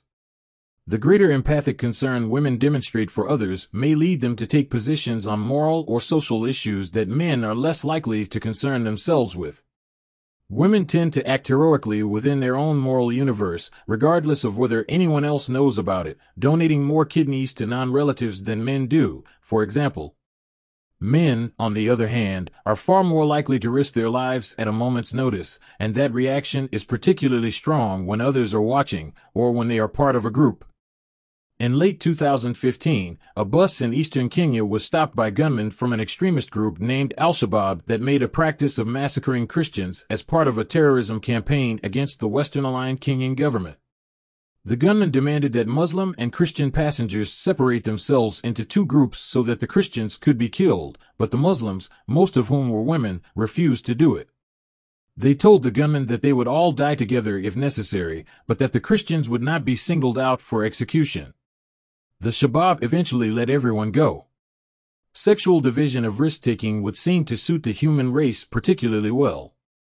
We evolved, and continue to exist, in a physical world that assaults us with threats, but we also depend on a strong sense of morality and social justice to keep our communities intact. And intact communities are far more likely to survive than fragmented ones. When a woman gives shelter to a family because she doesn't want to raise her children in a world where people can be massacred because of their race or their beliefs, she is taking a huge risk, but also promoting the kind of moral thinking that has clearly kept hominid communities glued together for hundreds of thousands of years. It is exactly the same kind of altruistic choice, with all the attendant risks and terrors, that a man makes when he runs into a burning building to save someone else's children. Both are profound acts of selflessness that distinguish us from all other mammals, including the higher primates that we are so closely related to. The beauty and the tragedy of the modern world is that it eliminates many situations that require people to demonstrate a commitment to the collective good. Protected by police and fire departments and relieved of most of the challenges of survival, an urban man might go through his entire life without having to come to the aid of someone in danger or even give up his dinner.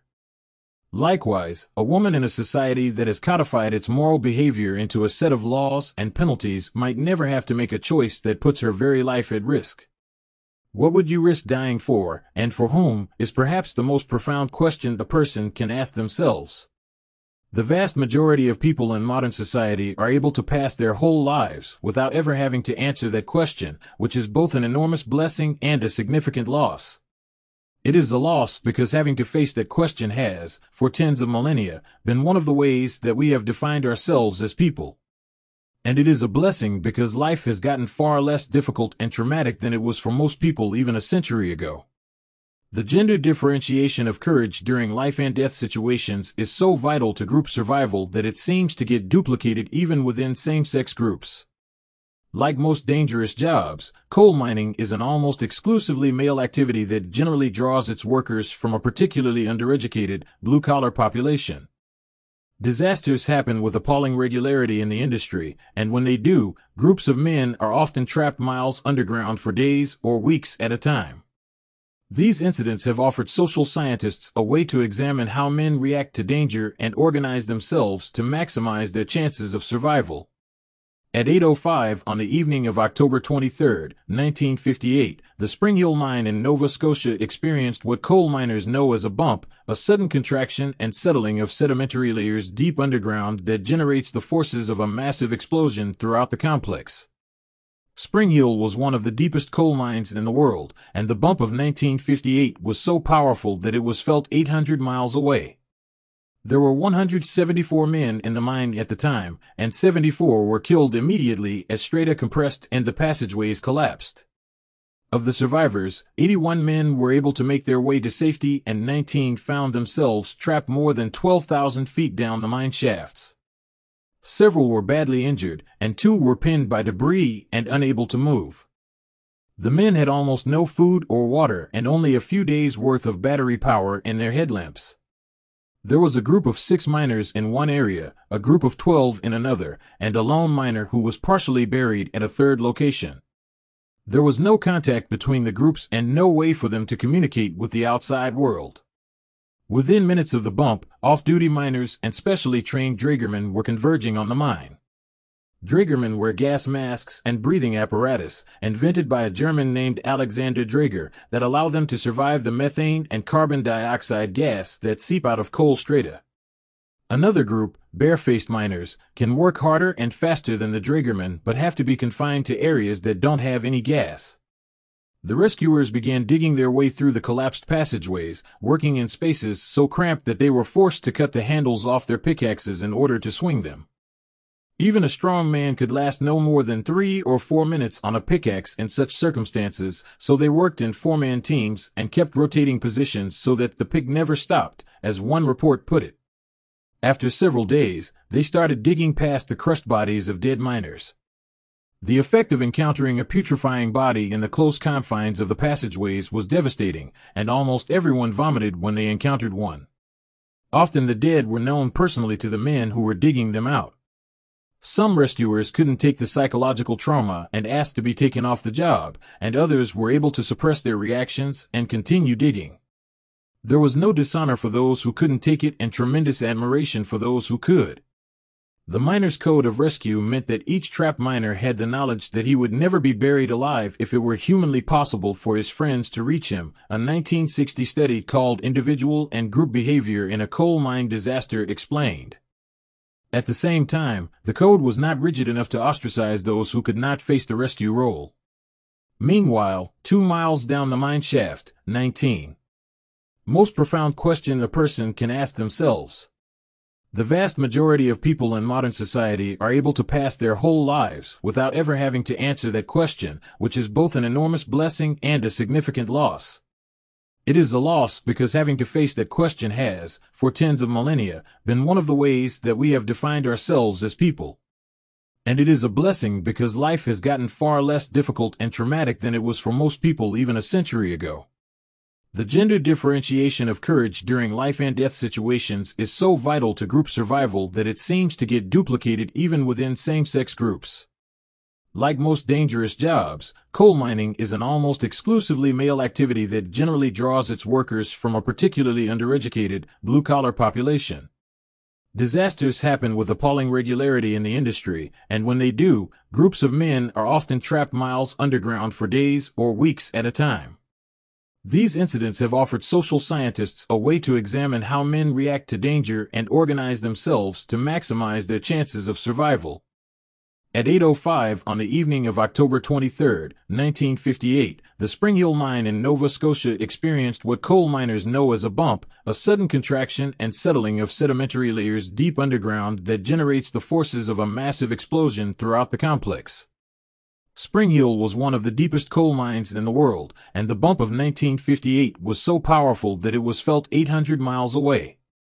There were 174 men in the mine at the time, and 74 were killed immediately as strata compressed and the passageways collapsed. Of the survivors, 81 men were able to make their way to safety and 19 found themselves trapped more than 12,000 feet down the mine shafts. Several were badly injured, and 2 were pinned by debris and unable to move. The men had almost no food or water and only a few days' worth of battery power in their headlamps. There was a group of 6 miners in one area, a group of 12 in another, and a lone miner who was partially buried at a third location. There was no contact between the groups and no way for them to communicate with the outside world. Within minutes of the bump, off-duty miners and specially trained dragermen were converging on the mine. Dragermen wear gas masks and breathing apparatus, invented by a German named Alexander Drager, that allow them to survive the methane and carbon dioxide gas that seep out of coal strata. Another group, barefaced miners, can work harder and faster than the dragermen but have to be confined to areas that don't have any gas. The rescuers began digging their way through the collapsed passageways, working in spaces so cramped that they were forced to cut the handles off their pickaxes in order to swing them. Even a strong man could last no more than 3 or 4 minutes on a pickaxe in such circumstances, so they worked in 4-man teams and kept rotating positions so that the pick never stopped, as one report put it. After several days, they started digging past the crushed bodies of dead miners. The effect of encountering a putrefying body in the close confines of the passageways was devastating, and almost everyone vomited when they encountered one. Often the dead were known personally to the men who were digging them out. Some rescuers couldn't take the psychological trauma and asked to be taken off the job, and others were able to suppress their reactions and continue digging. There was no dishonor for those who couldn't take it and tremendous admiration for those who could. The Miners' Code of Rescue meant that each trapped miner had the knowledge that he would never be buried alive if it were humanly possible for his friends to reach him, a 1960 study called Individual and Group Behavior in a Coal Mine Disaster explained. At the same time, the code was not rigid enough to ostracize those who could not face the rescue role. Meanwhile, 2 miles down the mine shaft, 19 men sat in absolute darkness trying to figure out what to do. One of the groups included a man whose arm had been pinned between 2 timbers, and, out of earshot, the others discussed whether to amputate it or not. The man kept begging them to, but they decided against it and he eventually died. Both groups ran out of food and water and started to drink their own urine. Some used coal dust or bark from the timbers to mask the taste. Some were so hungry that they tried to eat chunks of coal as well. There was an unspoken prohibition against crying, though some men allowed themselves to quietly break down after the lamps died, and many of them avoided thinking about their families. Mostly they just thought about neutral topics like hunting. One man obsessed over the fact that he owed $1.40 for a car part and hoped his wife would pay it after he died. Almost immediately, certain men stepped into leadership roles. While there was still lamplight, these men scouted open passageways to see if they could escape and tried to dig through rockfalls that were blocking their path. When they ran out of water, one man went in search of more and managed to find a precious gallon, which he distributed to the others. These men were also instrumental in getting their fellow survivors to start drinking their own urine or trying to eat coal. Canadian psychologists who interviewed the miners after their rescue determined that these early leaders tended to lack empathy and emotional control, that they were not concerned with the opinions of others, that they associated with only 1 or 2 other men in the group, and that their physical abilities far exceeded their verbal abilities. But all of these traits allowed them to take forceful, life-saving action where many other men might not. Once the escape attempts failed, different kinds of leaders emerged. In what researchers termed the survival period, the ability to wait in complete darkness without giving up hope or succumbing to panic became crucial. Researchers determined that the leaders during this period were entirely focused on group morale and used skills that were diametrically opposed to those of the men who had led the escape attempts. They were highly sensitive to people's moods, they intellectualized things in order to meet group needs, they reassured the men who were starting to give up hope, and they worked hard to be accepted by the entire group. Without exception, men who were leaders during one period were almost completely inactive during the other. No one, it seemed, was suited to both roles. These two kinds of leaders more or less correspond to the male and female roles that emerge spontaneously in open society during catastrophes such as earthquakes or the Blitz. They reflect an ancient duality that is masked by the ease and safety of modern life, but that becomes immediately apparent when disasters strike. If women aren't present to provide the empathic leadership that every group needs, certain men will do it. If men aren't present to take immediate action in an emergency, women will step in. To some degree, the sexes are interchangeable, meaning they can easily be substituted for one another, but gender roles aren't. Both are necessary for the healthy functioning of society, and those roles will always be filled regardless of whether both sexes are available to do it. The coming together that societies often experience during catastrophes is usually temporary, but sometimes the effect can last years or even decades. British historians have linked the hardships of the Blitz and the social unity that followed to a landslide vote that brought the Labour Party into power in 1945 and eventually gave the United Kingdom national health care and a strong welfare state. The Blitz hit after years of poverty in England, and both experiences served to bind the society together in ways that rejected the primacy of business interests over the welfare of the people. That era didn't end until the wartime generation started to fade out and Margaret Thatcher was elected Prime Minister in 1979. In every upheaval, we rediscover humanity and regain freedoms, one sociologist wrote about England's reaction to the war. We relearn some old truths about the connection between happiness, unselfishness, and the simplification of living. What catastrophes seem to do, sometimes in the span of a few minutes, is turn back the clock on 10,000 years of social evolution. Self-interest gets subsumed into group interest because there is no survival outside group survival, and that creates a social bond that many people sorely miss. 20 years after the end of the siege of Sarajevo, I returned to find people talking a little sheepishly about how much they longed for those days. More precisely, they longed for who they'd been back then. Even my taxi driver on the ride from the airport told me that during the war, he'd been in a special unit that slipped through the enemy lines to help other besieged enclaves. And now look at me, he said, dismissing the dashboard with a wave of his hand. For a former soldier to miss the clarity and importance of his wartime duty is one thing, but for civilians to is quite another. Whatever I say about war, I still hate it, one survivor, Nitzara Ahmedasivic, made sure to tell me after I'd interviewed her about the nostalgia of her generation.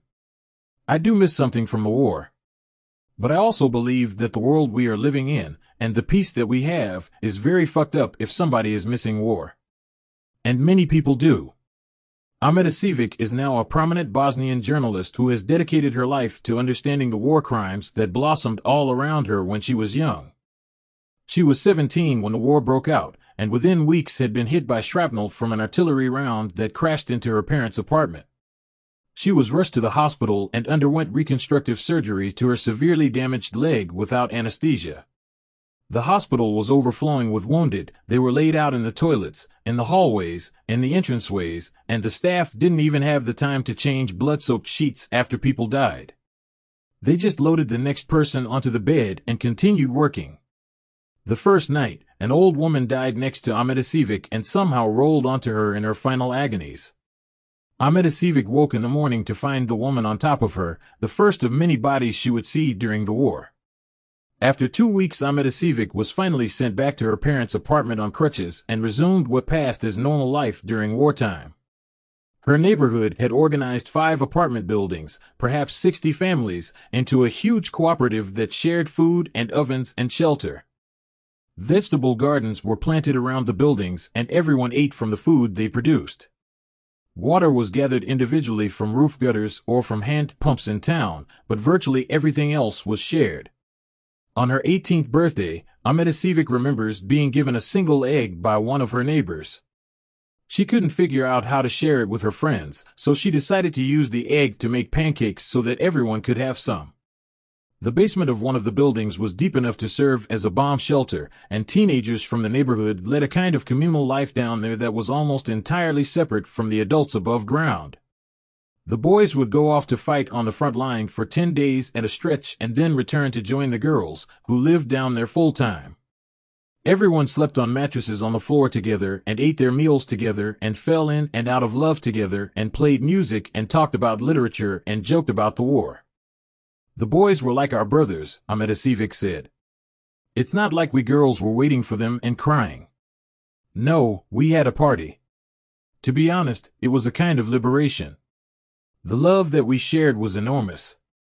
They'd come from the front lines and most of them were musicians and they would have small concerts for us. We didn't believe in heroes. We were punk rockers. Our biggest hero was David Bowie. 6 months into the siege, Amita Sivik's parents managed to get her evacuated to Italy because they weren't sure she was going to survive. She had lost a lot of weight after her surgery and never managed to put it back on. Although she was safe in Italy and finally healing from her wounds, the loneliness she felt was unbearable. She was worried that if the war never stopped, everyone would be killed and she would be left alone in the world. She finally started trying to figure out how to get back into Sarajevo, something that almost no one did. From a bureaucratic standpoint, it was even harder than getting out of the besieged city, but with her mother's help, she finally did it. She flew into the blown-up, sandbagged airport and hitched a ride into town and back to her family. I missed being that close to people. I missed being loved in that way, she told me. In Bosnia, as it is now, we don't trust each other anymore. We became really bad people. We didn't learn the lesson of the war, which is how important it is to share everything you have with human beings close to you. The best way to explain it is that the war makes you an animal. We were animals. It's insane, but that's the basic human instinct, to help another human being who is sitting or standing or lying close to you. I asked Amita Sivik if people had ultimately been happier during the war. We were the happiest, Amita Sivik said. Then she added, and we laughed more. In bitter safety I awake. The first time I realized I had a problem, I was in a subway station in New York City. It was almost a year before the attacks of 9/11 and I'd just come back from 2 months in Afghanistan with Ahmed Shah Massoud, the leader of the Northern Alliance. I had no appreciation for how that experience would affect me psychologically, and so I was completely unprepared for the aftermath. Massoud was fighting a desperate action to open up supply lines across the Amu Darya River before winter set in, and he was blocked by Taliban positions on a prominent ridge overlooking the Tajik border. Hundreds of Taliban troops were dug in with tanks and artillery and protected by a few MiG jets that were based at Talokan. Al-Qaeda's infamous 055 Commando Brigade was up there, as well as volunteers from Uzbekistan and Chechnya, and Pakistani commanders who shouted over the radio in Urdu and berated the locals for not fighting hard enough. Massoud's men were outnumbered 3-1 and in short supply of everything from tank rounds to food. At one point I and the men I was with made our way to a frontline position that had just been taken from the Taliban and arrived in time for the inevitable counterattack. We curled up in the slit trenches and listened to rockets come screaming in and detonate against the packed clay earth. The Northern Alliance had no artillery to speak of, so all we could do was stay down and wait for the Taliban to run out of rockets. We eventually managed to get out of there, though we lost one of our pack horses in the barrage. I felt deranged for days afterward, as if I'd lived through the end of the world. By the time I got home, though, I'd stopped thinking about that or any of the other horrific things we'd seen: casualties from an infantry assault through a minefield, starving civilians, MiG jets circling us, looking for a place to drop their bombs. I mentally buried all of it until one day a few months later when I went into the subway at rush hour to catch the C train downtown. Suddenly I found myself backed up against an iron support column, convinced I was going to die. For some reason everything seemed like a threat. There were too many people on the platform, the trains were moving too fast, the lights were too bright, the world was too loud. I couldn't really explain what was wrong, but I was more scared than I'd ever been in Afghanistan. I stood there with my back to the column until I couldn't take it anymore, and then I sprinted for the exit and walked home. The nation wasn't at war yet, and I had no idea that what I'd just experienced had anything to do with combat. I just thought I was going crazy. For the next several months, I kept having panic attacks whenever I was in a small place with too many people, airplanes, ski gondolas, bars. The incidents eventually stopped happening, and I didn't think about it again until 2 or 3 years later, when I found myself at a family picnic, talking to a woman who worked as a psychotherapist. The United States had just invaded Iraq, and that may have been what prompted her to ask whether I'd been traumatized by the wars I'd covered. I told her that I didn't think so, but that for a while I'd had panic attacks in crowded places. She nodded. "That's called post-traumatic stress disorder," she said. "You'll be hearing a lot more about that in the next few years."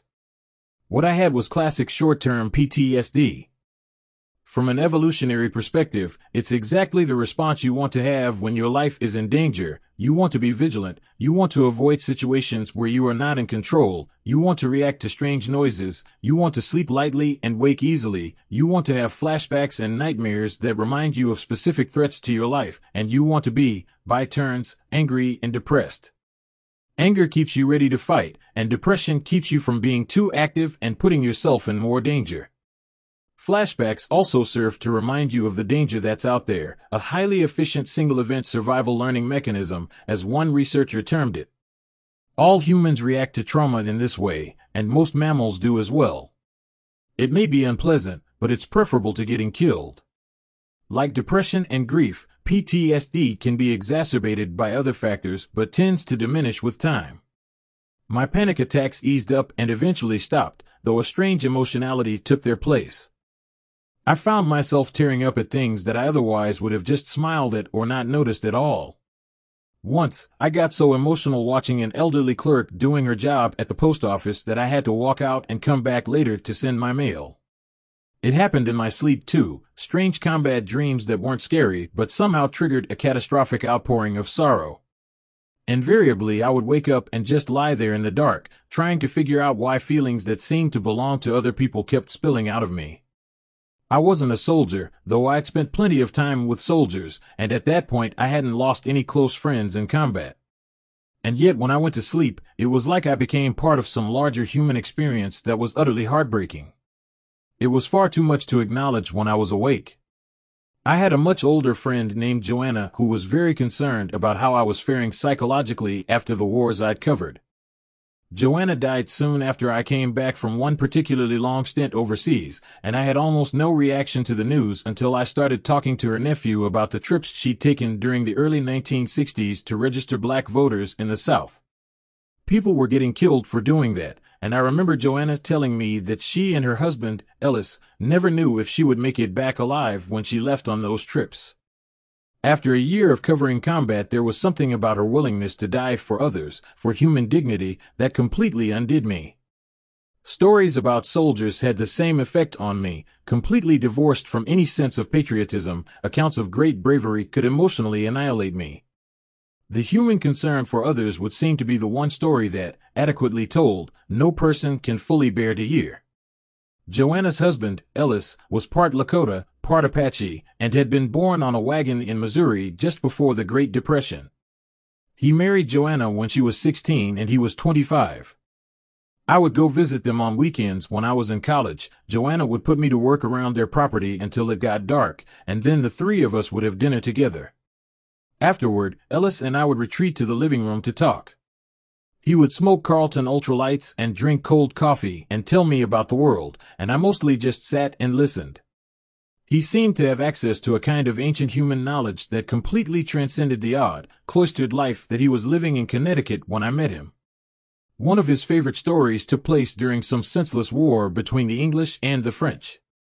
At one point it was proposed that a lighthouse off the coast of France be destroyed by British warships to impede shipping and navigation.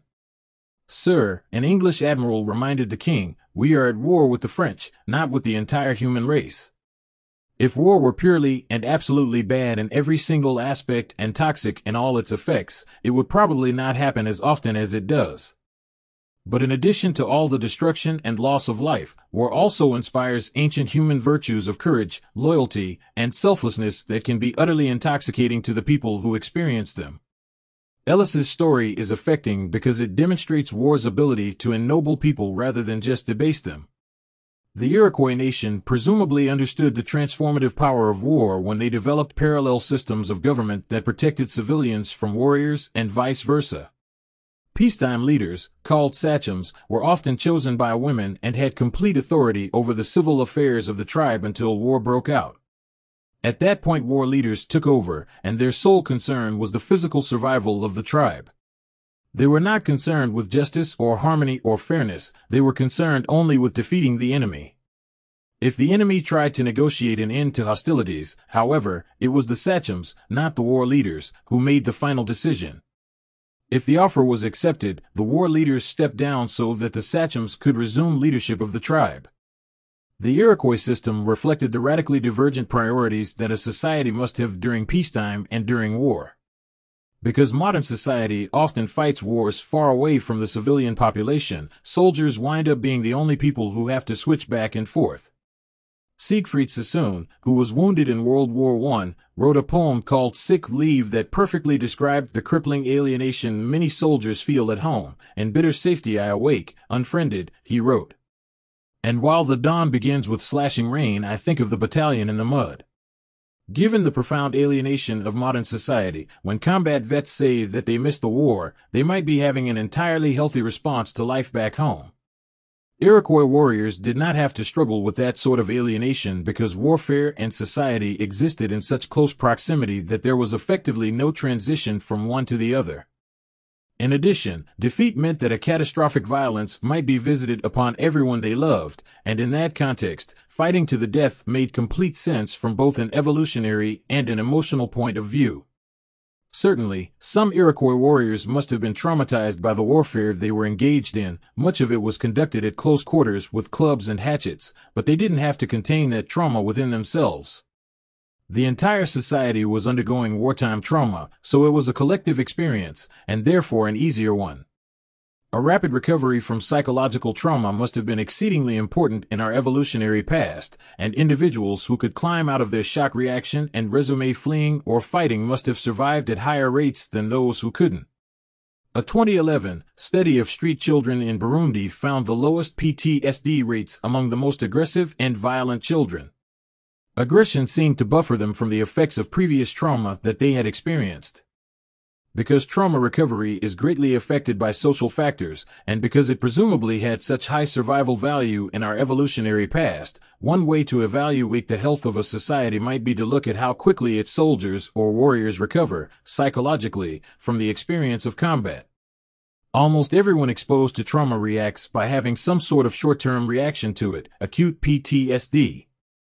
That reaction clearly has evolved in mammals to keep them both reactive to danger and out of harm's way until the threat has passed. Long-term PTSD, on the other hand, the kind that can last years or even a lifetime, is clearly maladaptive and relatively uncommon. Many studies have shown that in the general population, at most 20% of people who have been traumatized get long-term PTSD. Rather than being better prepared for extraordinary danger, these people become poorly adjusted to everyday life. Rape is one of the most psychologically devastating things that can happen to a person, for example, far more traumatizing than most military deployments, and according to a 1992 study, close to 100% of rape survivors exhibited extreme trauma immediately afterward. And yet almost half of rape survivors experienced a significant decline in their trauma symptoms within weeks or months of their assault. That is a far faster recovery rate than soldiers have exhibited in the recent wars America has fought. One of the reasons, paradoxically, is because the trauma of combat is interwoven with other, positive experiences that become difficult to separate from the harm. Treating combat veterans is different from treating rape victims, because rape victims don't have this idea that some aspects of their experience are worth retaining. I was told by Dr. Rachel Yehuda, the director of traumatic stress studies at Mount Sinai Hospital in New York. Yehuda has studied PTSD in a wide range of people, including combat veterans and Holocaust survivors. For most people in combat, their experiences range from the best of times to the worst of times. It's the most important thing someone has ever done, especially since these people are so young when they go in, and it's probably the first time they've ever been free, completely, of societal constraints. They're going to miss being entrenched in this defining world. Except for sociopaths, one of the most traumatic events that a soldier can experience is witnessing harm to others, even to the enemy. In a survey carried out after the First Gulf War by David Marlowe, an anthropologist who later worked for the U.S. Department of Defense, combat veterans reported that killing an enemy soldier, or even witnessing one getting killed, was more distressing than being wounded themselves.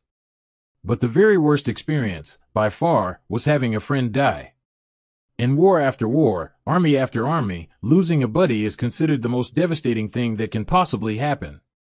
It is far more disturbing than experiencing mortal danger oneself and often serves as a trigger for psychological breakdown on the battlefield or later in life. Still, most soldiers go through that and other terrible experiences and don't wind up with long-term trauma. Multiple studies, including a 2007 analysis from the Institute of Medicine and the National Research Council, found that a person's chance of getting chronic PTSD is in great part a function of their experiences before going to war. Statistically, the 20% of people who fail to overcome trauma tend to be those who are already burdened by psychological issues, either because they inherited them or because they suffered abuse as children. If you fought in Vietnam and your twin brother did not, but he suffers from a psychiatric disorder such as schizophrenia, you are statistically more likely to get PTSD. If you experienced the death of a loved one, or if you weren't held enough as a child, you are up to 7 times more likely to develop the kinds of anxiety disorders that contribute to PTSD. According to a 2000 study in the Journal of Consulting and Clinical Psychology, if you have an educational deficit, if you are female, if you have a low IQ, or if you were abused as a child, you are also at an elevated risk of developing PTSD. These risk factors are nearly as predictive of PTSD as the severity of the trauma itself. Suicide is often seen as an extreme expression of PTSD, but researchers have not yet found any relationship between suicide and combat. Combat veterans are, statistically, no more likely to kill themselves than veterans who were never under fire. The much-discussed estimate of 22 vets a day committing suicide in the United States is deceptive. It was only in 2008 that, for the first time in decades, the suicide rate among veterans surpassed the civilian rate in America, and though each death is enormously tragic, the majority of those veterans were over the age of 50. Many were Vietnam vets, and, generally speaking, the more time that passes after a trauma, the less likely a suicide is to have anything to do with it. Among younger vets, deployment to Iraq or Afghanistan actually lowers the risk of suicide because soldiers with obvious mental health issues are not deployed with their units. Further confusing the issue, voluntary service has resulted in a military population that has a disproportionate number of young people with a history of sexual abuse. One theory for this holds that military service is an easy way for young people to get out of their home, and so the military will disproportionately draw recruits from troubled families.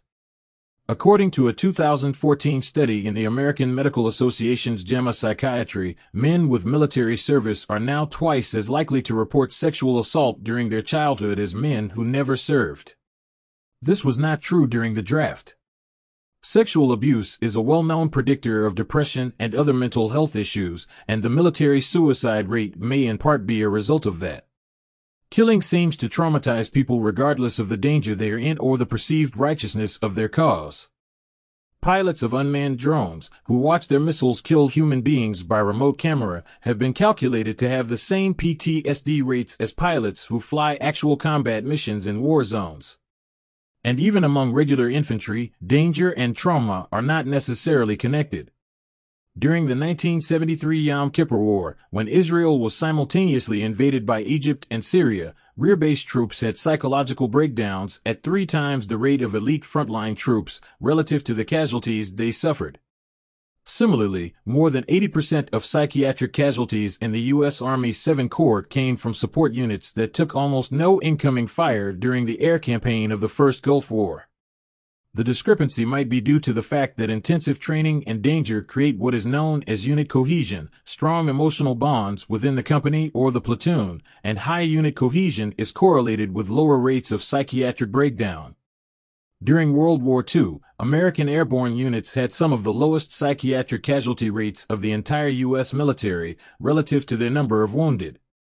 The same is true for armies in other countries. Sri Lankan special forces experience far more combat than line troops, and yet in 2010 they were found to suffer from significantly lower rates of both physical and mental health issues.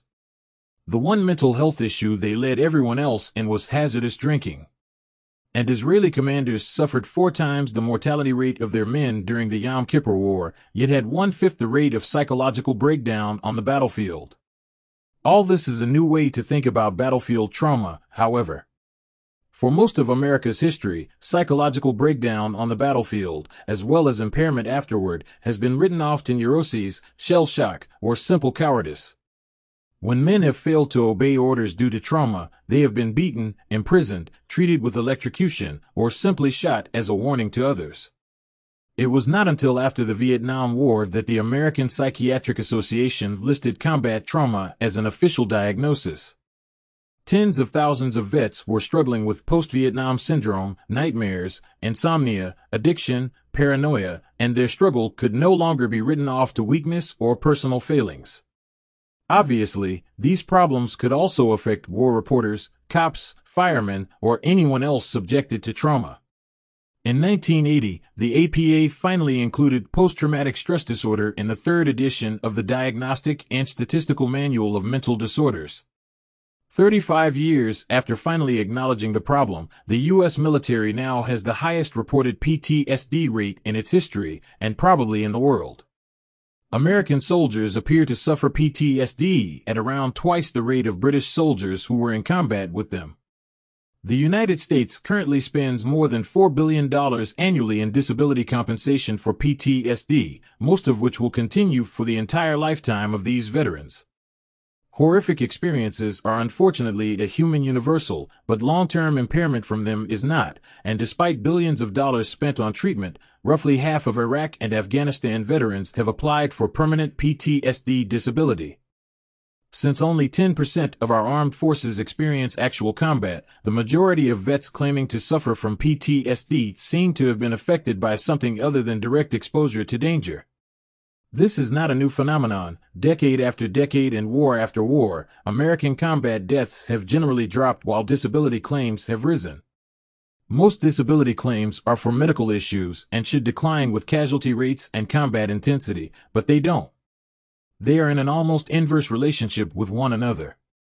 Soldiers in Vietnam suffered 1/4 the mortality rate of troops in World War II, for example, but filed for both physical and psychological disability compensation at a rate that was 50% higher. It's tempting to attribute that to the toxic reception they had at home, but that doesn't seem to be the case. Today's vets claim 3 times the number of disabilities that Vietnam vets did, despite a generally warm reception back home and a casualty rate that, thank God, is roughly 1/3 what it was in Vietnam. Today, most disability claims are for hearing loss, tinnitus, and PTSD, the latter 2 of which can be imagined, exaggerated, or even faked. Part of the problem is bureaucratic. In an effort to speed up access to benefits, in 2010 the Veterans Administration declared that soldiers no longer have to cite a specific incident, a firefight, a roadside bomb, in order to be eligible for disability compensation. They simply had to claim a credible fear of being attacked during deployment. As with welfare and other so-called entitlement programs, a less rigorous definition of need, though well-intentioned, may have produced a system that is vulnerable to error or fraud. Self-reporting of PTSD by veterans has been found to lead to a misdiagnosis rate as high as 50%. A recent investigation by the VA Office of Inspector General found that the higher a veteran's PTSD disability rating, the more treatment he or she tends to seek until achieving a rating of 100%, at which point treatment visits plummet and many vets quit completely. A 100% disability rating entitles a veteran to a tax-free income of around $3,000 a month. In theory, the most traumatized people should be seeking more help, not less. Investigators reluctantly came to the conclusion that some vets were getting treatment simply to raise their disability rating and claim more compensation. In addition to being an enormous waste of taxpayer money, misdiagnosis does real harm to vets who truly need help. One Veterans Administration counselor I spoke with, who asked to remain anonymous, described having to physically protect someone in a PTSD support group because other vets wanted to beat him up for seeming to fake his trauma. This counselor said that many combat veterans actively avoid the VA because they worry about losing their temper around patients who they think are milking the system. It's the real deals, the guys who have seen the most, that this tends to bother, he told me. The vast majority of traumatized vets are not faking their symptoms, however. They return from wars that are safer than those their fathers and grandfathers fought, and yet far greater numbers of them wind up alienated and depressed. This is true even for people who didn't experience combat. In other words, the problem doesn't seem to be trauma on the battlefield so much as re-entry into society. And vets are not alone in this. It's common knowledge in the Peace Corps that as stressful as life in a developing country can be, returning to a modern country can be far harder. One study found that 1 in 4 Peace Corps volunteers reported experiencing significant depression after their return home, and that figure more than doubled for people who had been evacuated from their host country during wartime or some other kind of emergency. Studies from around the world show that recovery from war, from any trauma, is heavily influenced by the society one belongs to, and there are societies that make that process relatively easy. Modern society does not seem to be one of them. Among American vets, if one weeds out obviously exaggerated trauma on the one hand and deep trauma on the other, there are still enormous numbers of people who had utterly ordinary wartime experiences and yet feel dangerously alienated back home. Clinically speaking, such alienation is not the same as PTSD, and maybe deserves its own diagnostic term, but both result from military service abroad, so it's understandable that vets and clinicians alike are prone to conflating them. Either way, it makes one wonder exactly what it is about modern society that is so mortally dispiriting to come home to. Any discussion of veterans and their common experience of alienation must address the fact that so many soldiers find themselves missing the war after it's over. That troubling fact can be found in written accounts from war after war, country after country, century after century. As awkward as it is to say, part of the trauma of war seems to be giving it up. For the first time in lives. We were in a tribal sort of situation where we could help each other without fear, a former gunner in the 62nd Coast Artillery named Winstrake told oral historian Studs Terkel for his book The Good War. There were 15 men to a gun. You had 15 guys who for the first time in their lives were not living in a competitive society. We had no hopes of becoming officers. I liked that feeling very much. It was the absence of competition and boundaries and all those phony standards that created the thing I loved about the Army. Adversity often leads people to depend more on one another, and that closeness can produce a kind of nostalgia for the hard times that even civilians are susceptible to. After World War II, many Londoners claim to miss the exciting and perilous days of the Blitz, and the war that is missed doesn't even have to be a shooting war. I am a survivor of the AIDS epidemic, an American man wrote in 2014 on the comment board of an online lecture about war. Now that AIDS is no longer a death sentence, I must admit that I miss those days of extreme brotherhood, which led to deep emotions and understandings that are above anything I have felt since the plague years. What people miss presumably isn't danger or loss, but the unity that these things often engender. There are obvious stresses on a person in a group, but there may be even greater stresses on a person in isolation, so during disasters there is a net gain in well-being. Most primates, including humans, are intensely social, and there are very few instances of lone primates surviving in the wild. A modern soldier returning from combat, or a survivor of Sarajevo, goes from the kind of close-knit group that humans evolved for, back into a society where most people work outside the home, children are educated by strangers, families are isolated from wider communities, and personal gain almost completely eclipses collective good. Even if he or she is part of a family, that is not the same as belonging to a group that shares resources and experiences almost everything collectively. Whatever the technological advances of modern society, and they're nearly miraculous, the individualized lifestyles that those technologies spawned seem to be deeply brutalizing to the human spirit. You'll have to be prepared to say that we are not a good society, that we are an anti-human society, anthropologist Sharon Abramovitz warned when I tried this idea out on her. Abramovitz was in Ivory Coast as a Peace Corps volunteer during the start of the Civil War in 2002 and experienced firsthand the extremely close bonds created by hardship and danger. We are not good to each other.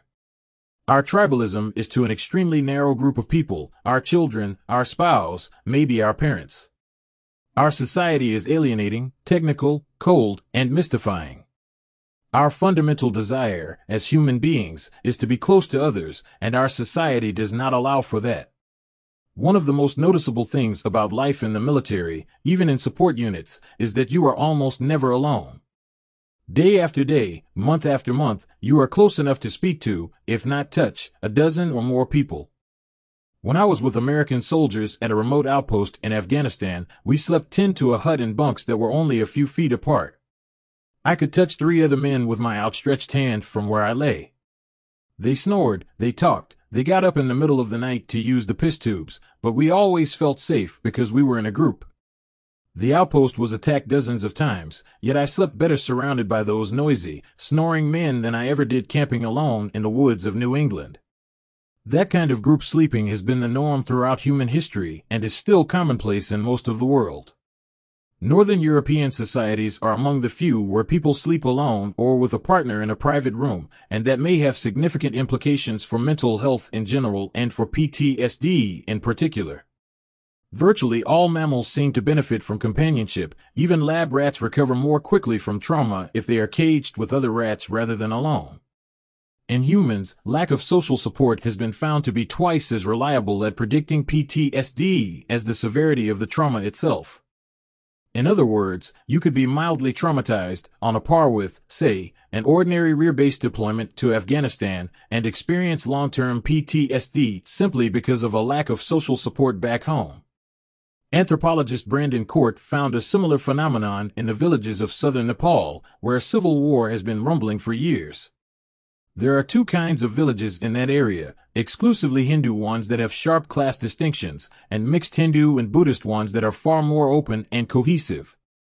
Child soldiers of either sex who went back to stratified villages could remain traumatized almost indefinitely, while those who returned to more communal villages tended to recover fairly quickly. Some had trauma rates that were no different from children that had not gone to war at all. Court told me about those ex-combatants. PTSD is a disorder of recovery, and if treatment only focuses on identifying symptoms, it pathologizes and alienates vets. But if the focus is on family and community, it puts them in a situation of collective healing. Israel is arguably the only modern country that retains a sufficient sense of community to mitigate the effects of combat on a mass scale. Despite decades of intermittent war, the Israel Defense Forces have by some measures a PTSD rate as low as 1%. 2 of the foremost reasons may have to do with the proximity of the combat. The war is virtually on their doorstep, and national military service. Being in the military is something that most people have done, I was told by Dr. Arias Shalev, who has devoted the last 20 years to studying PTSD. Those who come back from combat are reintegrated into a society where those experiences are very well understood. We did a study of 17-year-olds who had lost their father in the military, compared to those who had lost their fathers to accidents. The ones whose fathers died in combat did much better than those whose fathers hadn't. According to Shalev, the closer the public is to the actual combat, the better the war will be understood and the less difficulty soldiers will have when they come home. During the Yom Kippur War of 1973, many Israeli soldiers were fighting on the Golan Heights with their homes at their backs. Of the 1,323 soldiers who were wounded in that war and referred for psychiatric evaluation, only around 20% were diagnosed with PTSD, and less than 2% retained that diagnosis 3 decades later. The Israelis are benefiting from what the author and ethicist Austin Dacey describes as a shared public meaning of the war. Shared public meaning gives soldiers a context for their losses and their sacrifice that is acknowledged by most of the society. That helps keep at bay the sense of futility and rage that can develop among soldiers during a war that doesn't seem to end. Such public meaning is probably not generated by the kinds of formulaic phrases, such as "thank you for your service," that many Americans now feel compelled to offer soldiers and vets. Neither is it generated by honoring vets at sporting events, allowing them to board planes first, or giving them minor discounts at stores. If anything, these token acts only deepen the chasm between the military and civilian populations by highlighting the fact that some people serve their country but the vast majority don't. In Israel, where around half of the population serves in the military, reflexively thanking someone for their service makes as little sense as thanking them for paying their taxes. It doesn't cross anyone's mind. Because modern society has almost completely eliminated trauma and violence from everyday life, anyone who does suffer those things is deemed to be extraordinarily unfortunate. This gives people access to sympathy and resources, but also creates an identity of victimhood that can delay recovery. Anthropologist Danny Hoffman, who studied men tribal combatants both during and after civil wars in Liberia and Sierra Leone, found that international relief organizations introduced the idea of victimhood to combatants who until then had rarely, if ever, thought of themselves in those terms. The language of "I am a victim too" did not originate from the combatants themselves, Hoffman told me. Would come in and say, "This is how you're supposed to be feeling. And if you do, then you'll have access to food supplies and training." In such a poor society, food donations and job training gave an enormous advantage to ex-combatants. The consequence, Hoffman told me, was that ex-combatants were incentivized to see themselves as victims rather than as perpetrators. These people committed terrible acts of violence during their wars, and many of them felt enormously guilty about it, but they were never able to work through those feelings because their victim status eclipsed more accurate and meaningful understandings of violence. Men combatants often described combat as something that makes the heart heat up, transforming a fighter to the point where he is thought to have literally become someone else.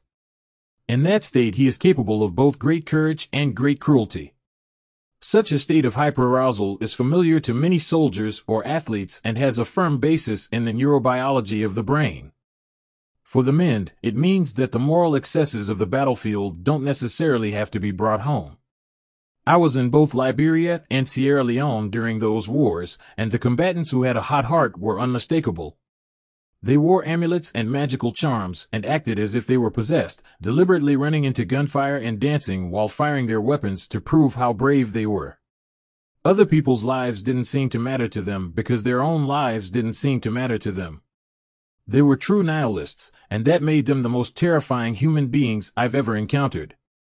According to Hoffman, even highly traumatized ex-combatants such as these could have been reincorporated into men's society if indigenous concepts like the hot heart had been applied. Their classification as victims, however, with the attendant perks and benefits common to Western society, made their reintegration much harder. The Civil War in nearby Ivory Coast unfolded in much the same way, although relief organizations had less access to combatants afterward. In tribal cultures, combat can be part of the maturation process, I was told by Sharon Abramovitz, who was in Ivory Coast with the Peace Corps in 2002. When youth return from combat, their return is seen as integral to their own society. They don't feel like outsiders. In the United States, we valorize our vets with words and posters and signs, but we don't give them what's really important to Americans, what really sets you apart as someone who is valuable to society. We don't give them jobs. All the praise in the world doesn't mean anything if you're not recognized by society as someone who can contribute valuable labor. Anthropologists like Court, Hoffman, and Abramovitz have identified 3 factors that seem to crucially affect a combatant's transition back into civilian life. The United States seems to rank low on all 3. First, cohesive and egalitarian tribal societies do a very good job at mitigating the effects of trauma, but by their very nature, many modern societies are exactly the opposite, hierarchical and alienating. America's great wealth, although a blessing in many ways, has allowed for the growth of an individualistic society that suffers high rates of depression and anxiety. Both are correlated with chronic PTSD. Secondly, ex-combatants shouldn't be seen, or be encouraged to see themselves, as victims. One can be deeply traumatized, as firemen are by the deaths of both colleagues and civilians, without being viewed through the lens of victimhood. Lifelong disability payments for a disorder like PTSD, which is both treatable and usually not chronic, risks turning veterans into a victim class that is entirely dependent on the government for their livelihood. The United States is a wealthy country that may be able to afford this, but in human terms, the veterans can't. The one way that soldiers are never allowed to see themselves during deployment is as victims, because the passivity of victimhood can get them killed. It's yelled, beaten, and drilled out of them long before they get close to the battlefield. But when they come home, they find themselves being viewed so sympathetically that they're often excused from having to fully function in society. Some of them truly can't function, and those people should be taken care of immediately, but imagine how confusing it must be to the rest of them. Perhaps most important, veterans need to feel that they're just as necessary and productive back in society as they were on the battlefield. Iroquois warriors who dominated just about every tribe within 500 miles of their home territory would return to a community that still needed them to hunt and fish and participate in the fabric of everyday life. There was no transition when they came home because, much like in Israel, the battlefield was an extension of society, and vice versa. Recent studies of something called social resilience have identified resource sharing and egalitarian wealth distribution as major components of a society's ability to recover from hardship. And societies that rank high on social resilience, such as kibbutz settlements in Israel, provide soldiers with a significantly stronger buffer against PTSD than low resilience societies. In fact, social resilience is an even better predictor of trauma recovery than the level of resilience of the person himself. Unfortunately, for the past decade, American soldiers have returned to a country that displays many indicators of low social resilience. Resources are not shared equally, a quarter of children live in poverty, jobs are hard to get, and minimum wage is almost impossible to live on. Instead of being able to work and contribute to society, a highly therapeutic thing to do, a large percentage of veterans are just offered lifelong disability payments. And they accept, of course, why shouldn't they? A society that doesn't distinguish between degrees of trauma can't expect its warriors to either. Calling home from Mars. Because my father grew up in Europe, I went there a lot when I was young, first with my family and then on my own. In my early 20s, I wound up in Pamplona, Spain, for the Festival of San Fermin, the infamous running of the bulls. One night I found myself in a small bar with sawdust on the floor talking to two young Spaniards who were so drunk they could barely stand up.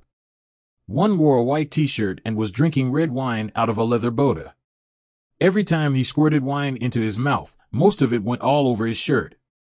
He was also wearing a plastic Viking helmet with fake gemstones around the rim that he seemed to have completely forgotten about, though it was impossible to ignore if you were talking to him. He was drinking and grinning like a fool and had his arm around his buddy, and everything was going fine until three Moroccan guys walked into the bar. They were as drunk and happy as everyone else until the biggest one spotted the Viking helmet on my friend's head. He strode right up and grabbed it.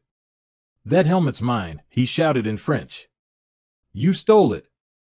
I translated because I was the only person who spoke both French and Spanish. My friend managed to get his hands on the helmet and shouted, "That's not true, the helmet's mine." And so it began. Suddenly all 5 men had their hands on the helmet. They weren't throwing punches because no one wanted to let go, but it was clearly headed that way. The men lurched around the room grunting in 2 languages and gradually deforming the helmet until my friend yelled, "Para! Para! Para!" and everyone stopped. "It's starting to rip," my friend said, pointing to the helmet. They were destroying the thing they all wanted, but no one would let go. It got very quiet. They all stared at each other. Finally, my friend turned to me and asked, in his most elegant and formulaic Spanish, if I would take his place at the helmet and defend it with the full honor of my family and my name. I was still calculating how long you have to know someone before you have to back them up in a bar fight, hours? Minutes, but I told him that I would. My friend withdrew his hand from the helmet and replaced it with mine. Now I was in the ring facing 3 drunk Moroccans, and my friend was over at the bar conferring with the bartender. It had all the hushed formality of a sidebar conference at a criminal trial. After a moment, the bartender straightened up and pulled a screw-top jug of red wine out from under the bar and handed it to my friend. Complete silence now, and a kind of theatrical slowness to things, as if we were all acting roles that had been scripted long ago.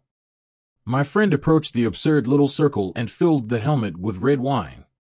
I remember it reaching my fingertips and staining them red. Then, with great fanfare, the Spaniard placed one hand under the helmet and told everyone to let go. We all looked at each other and one by one released our grip. Now my friend stood with the helmet in his upturned hand, red wine slopping over the brim. He turned and addressed the most aggressive of his adversaries. "You are a guest in my country," he said, as I translated. "So you drink first." He offered the helmet to the Moroccan, who accepted it and drank from the brim, wine running down his neck, and then passed it to his left. Each man drank and passed the helmet clockwise, and when it came to me, I did the same. The helmet went around and around, and when it was empty it got filled up with more red wine. The other patrons started to go back to their drinking and their conversations, and eventually the former combatants skipped the helmet and started passing around the jug itself. Pretty soon the jug was empty and another one was sent for, and that was passed around as well.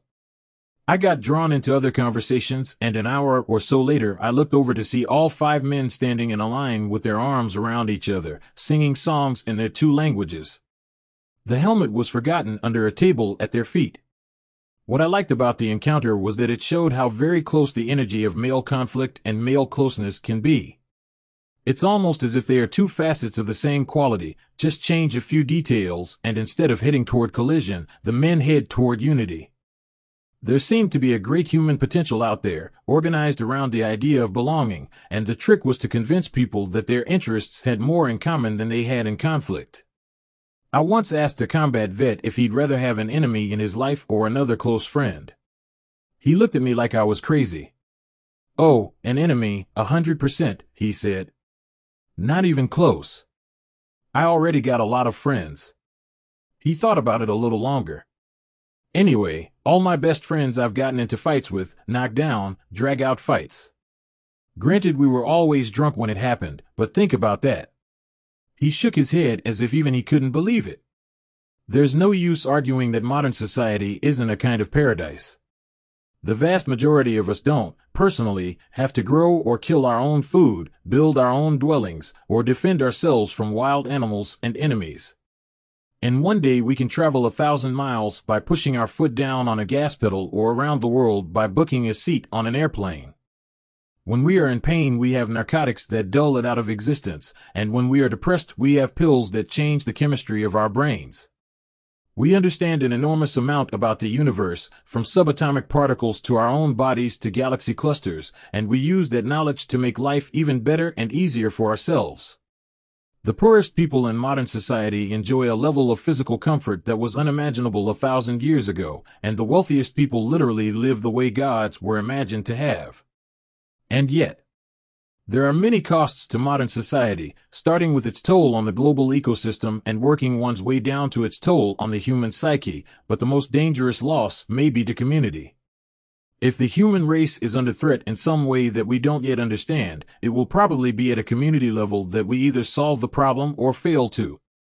If the future of the planet depends on, say, rationing water, communities of neighbors will be able to enforce new rules far more effectively than even local government.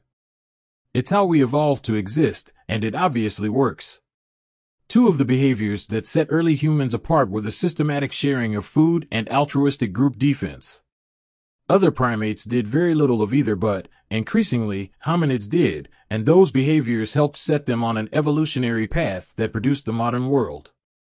The earliest and most basic definition of community, of tribe, would be the group of people that you would both help feed and help defend. A society that doesn't offer its members the chance to act selflessly in these ways isn't a society in any tribal sense of the word. It's just a political entity that, lacking enemies, will probably fall apart on its own. Soldiers experience this tribal way of thinking at war, but when they come home they realize that the tribe they were actually fighting for wasn't their country, it was their unit.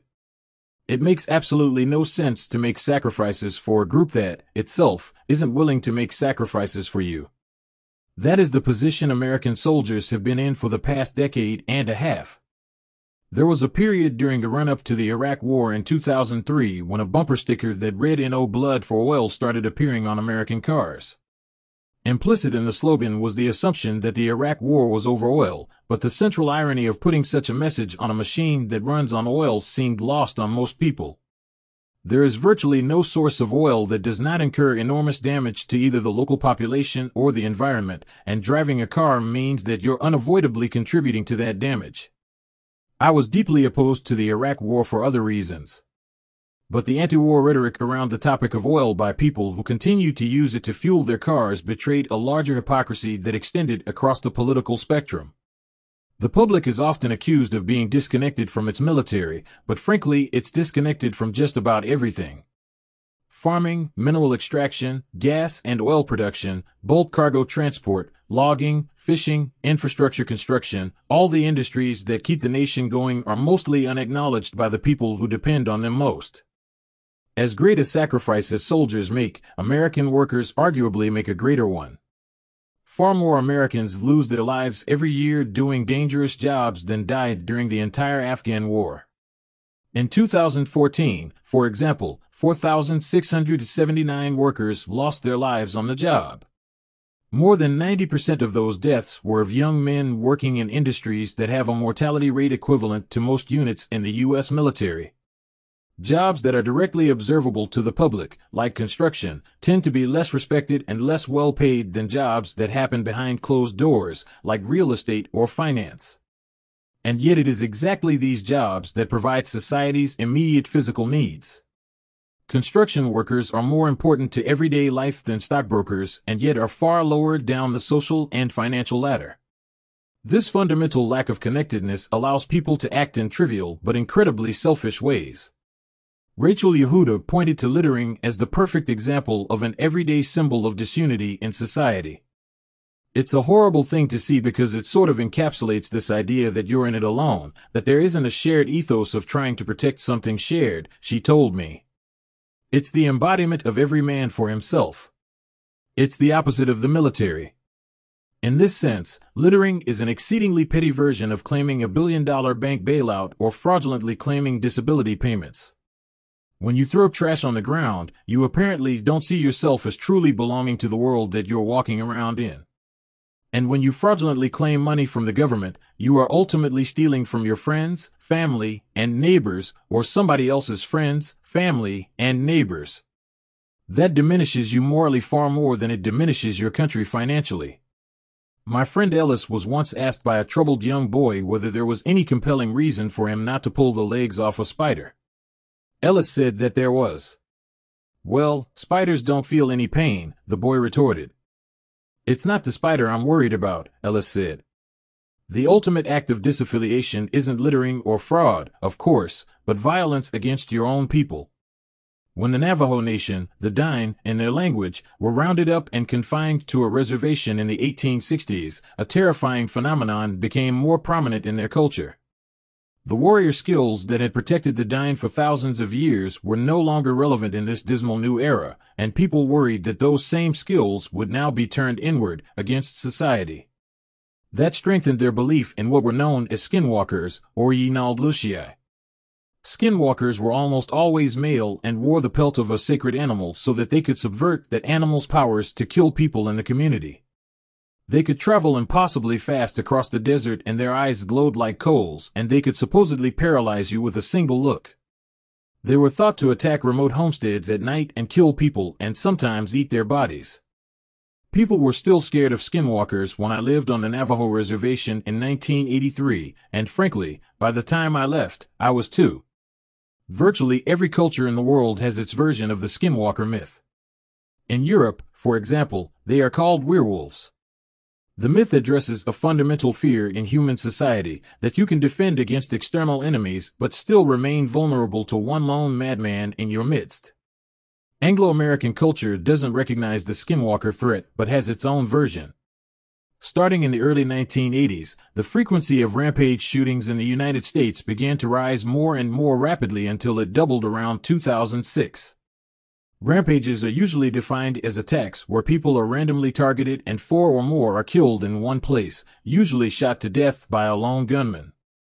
As such, those crimes conform almost exactly to the kind of threat that the Navajo seemed most to fear on the reservation: murder and mayhem committed by an individual who has rejected all social bonds and attacks people at their most vulnerable and unprepared.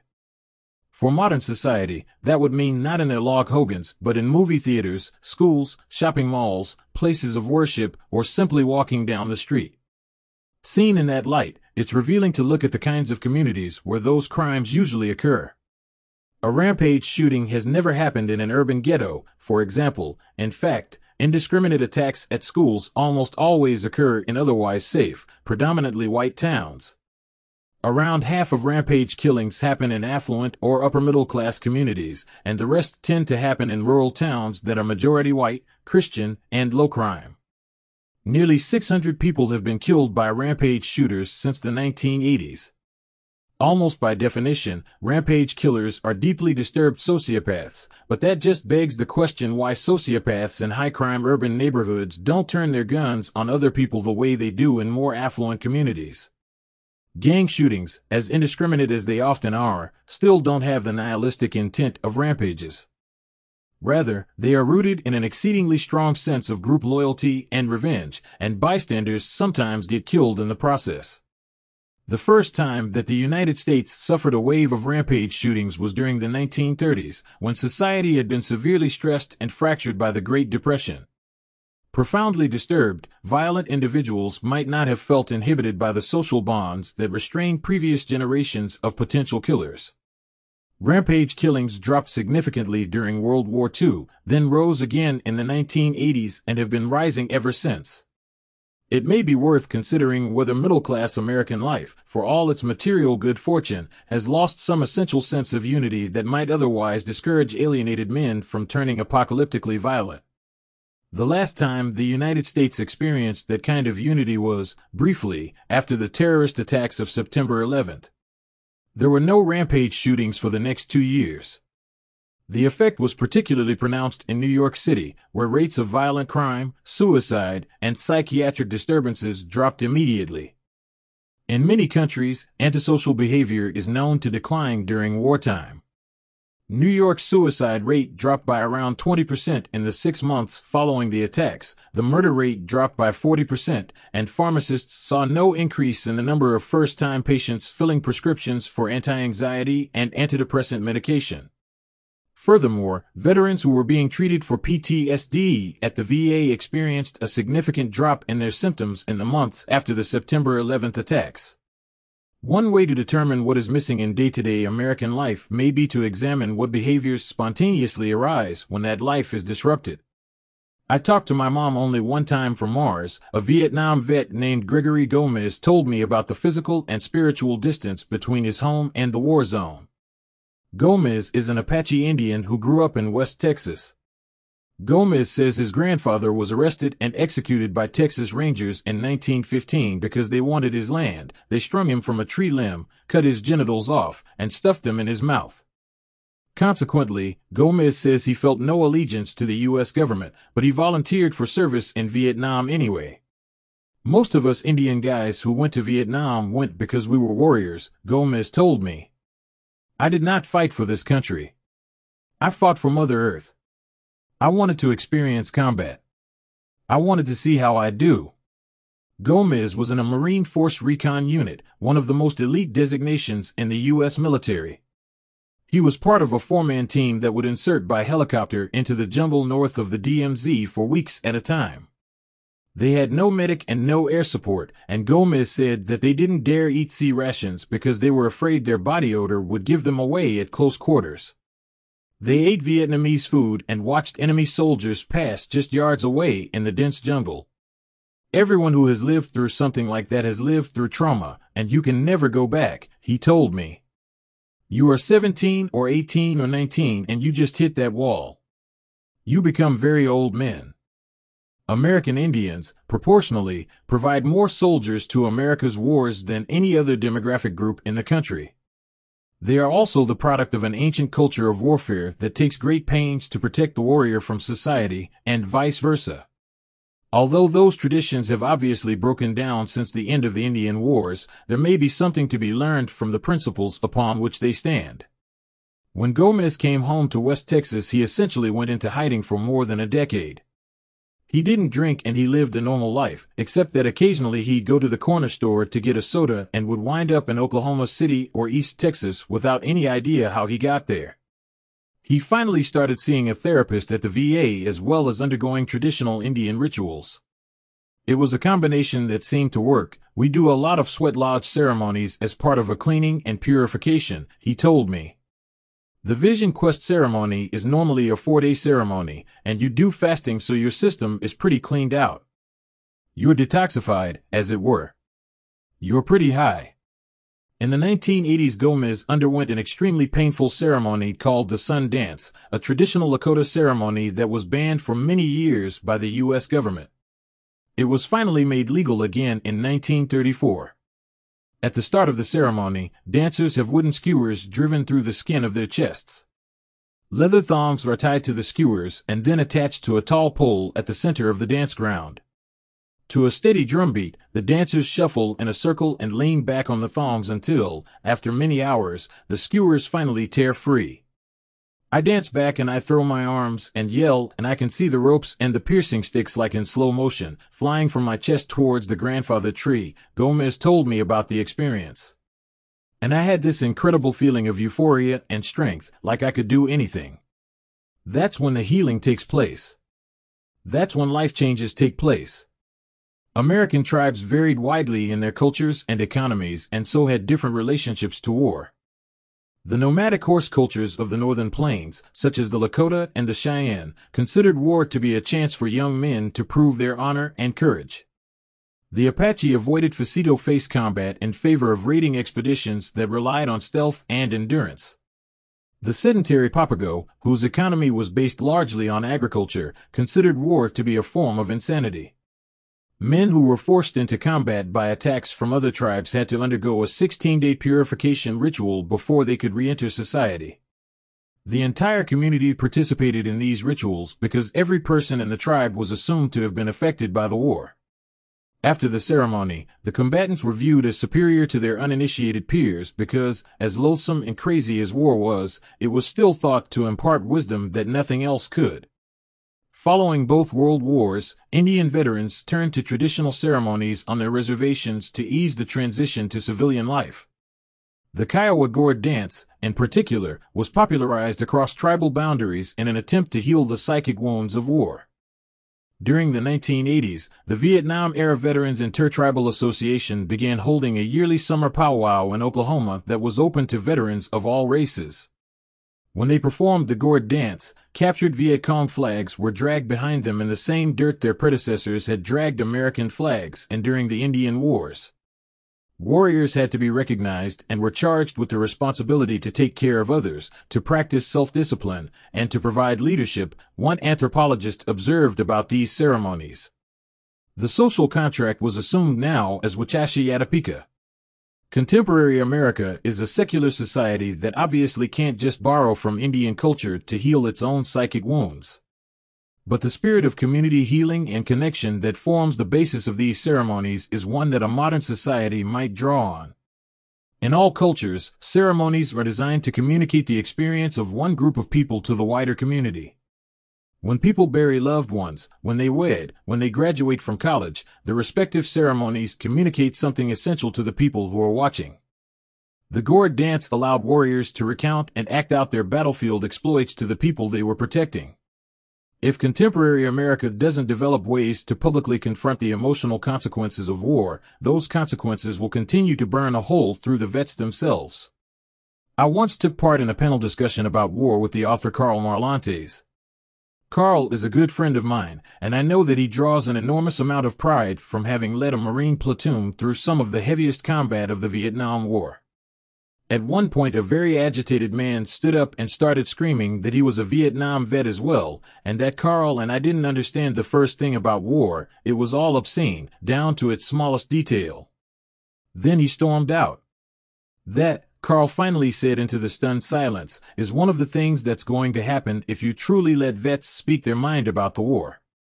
It's entirely possible that that gentleman saw little or no combat and simply harbors strong feelings about war.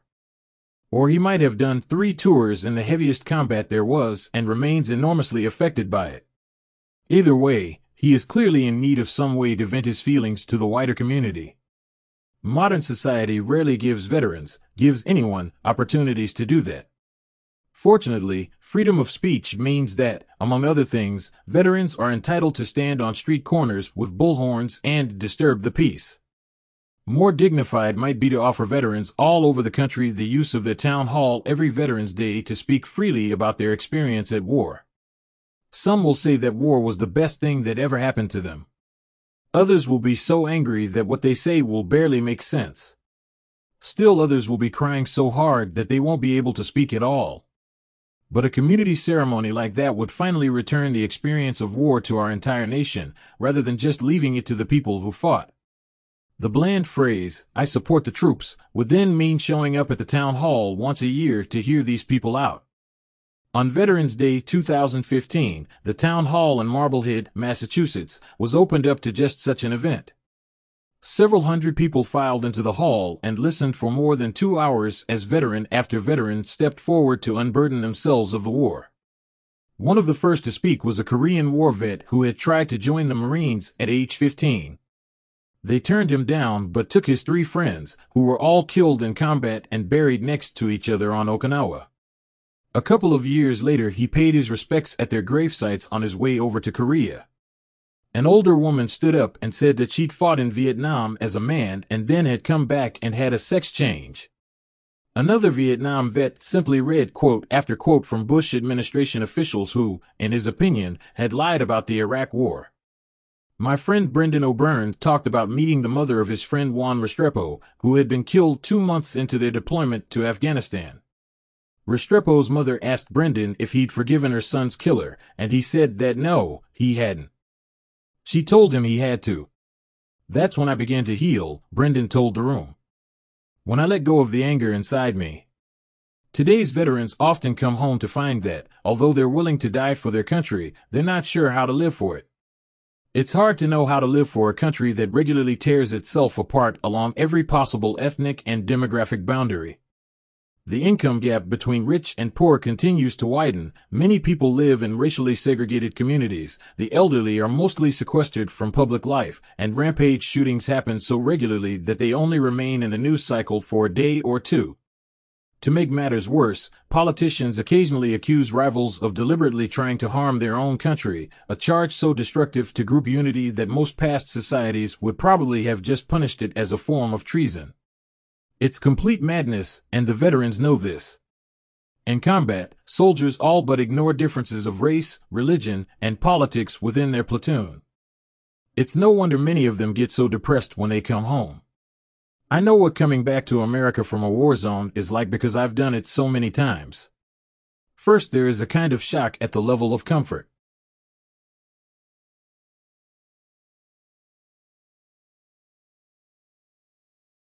And affluence that we enjoy, but that is followed by the dismal realization that we live in a society that is basically at war with itself.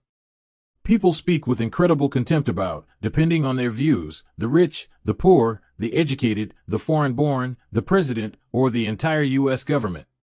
It's a level of contempt that is usually reserved for enemies in wartime, except that now it's applied to our fellow citizens.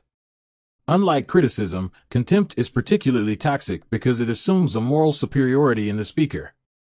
Contempt is often directed at people who have been excluded from a group or declared unworthy of its benefits.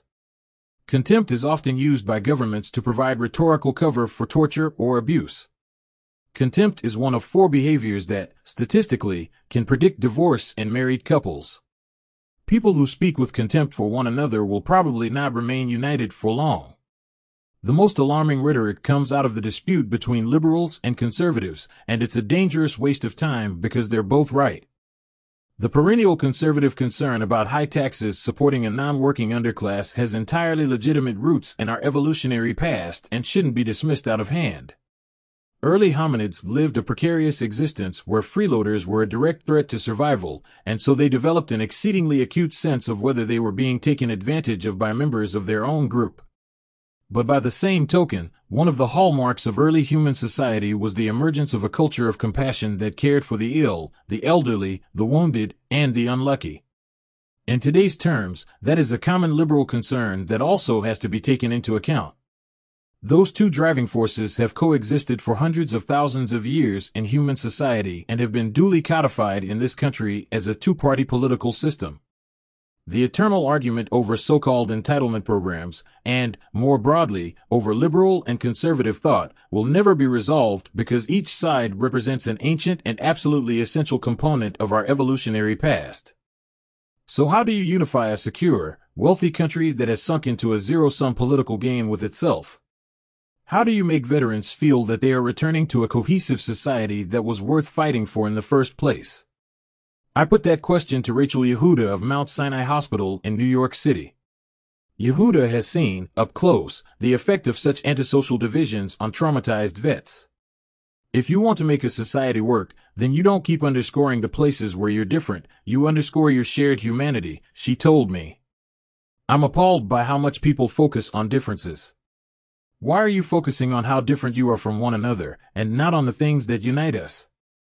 The United States is so powerful that the only country capable of destroying her might be the United States herself, which means that the ultimate terrorist strategy would be to just leave the country alone. That way, America's ugliest partisan tendencies could emerge unimpeded by the unifying effects of war. The ultimate betrayal of tribe isn't acting competitively, that should be encouraged, but predicating your power on the excommunication of others from the group. That is exactly what politicians of both parties try to do when they spew venomous rhetoric about their rivals. That is exactly what media figures do when they go beyond criticism of their fellow citizens and openly revile them. Reviling people you share a combat outpost with is an incredibly stupid thing to do, and public figures who imagine their nation isn't, potentially, one huge combat outpost are deluding themselves. In 2009, an American soldier named Bo Bergdahl slipped through a gap in the concertina wire at his combat outpost in southern Afghanistan and walked off into the night. He was quickly captured by a Taliban patrol, and his absence triggered a massive search by the U.S. military that put thousands of his fellow soldiers at risk. The level of betrayal felt by soldiers was so extreme that many called for Bergdahl to be tried for treason when he was repatriated 5 years later. Technically, his crime was not treason, so the U.S. military charged him with desertion of his post, a violation that still carries a maximum penalty of death.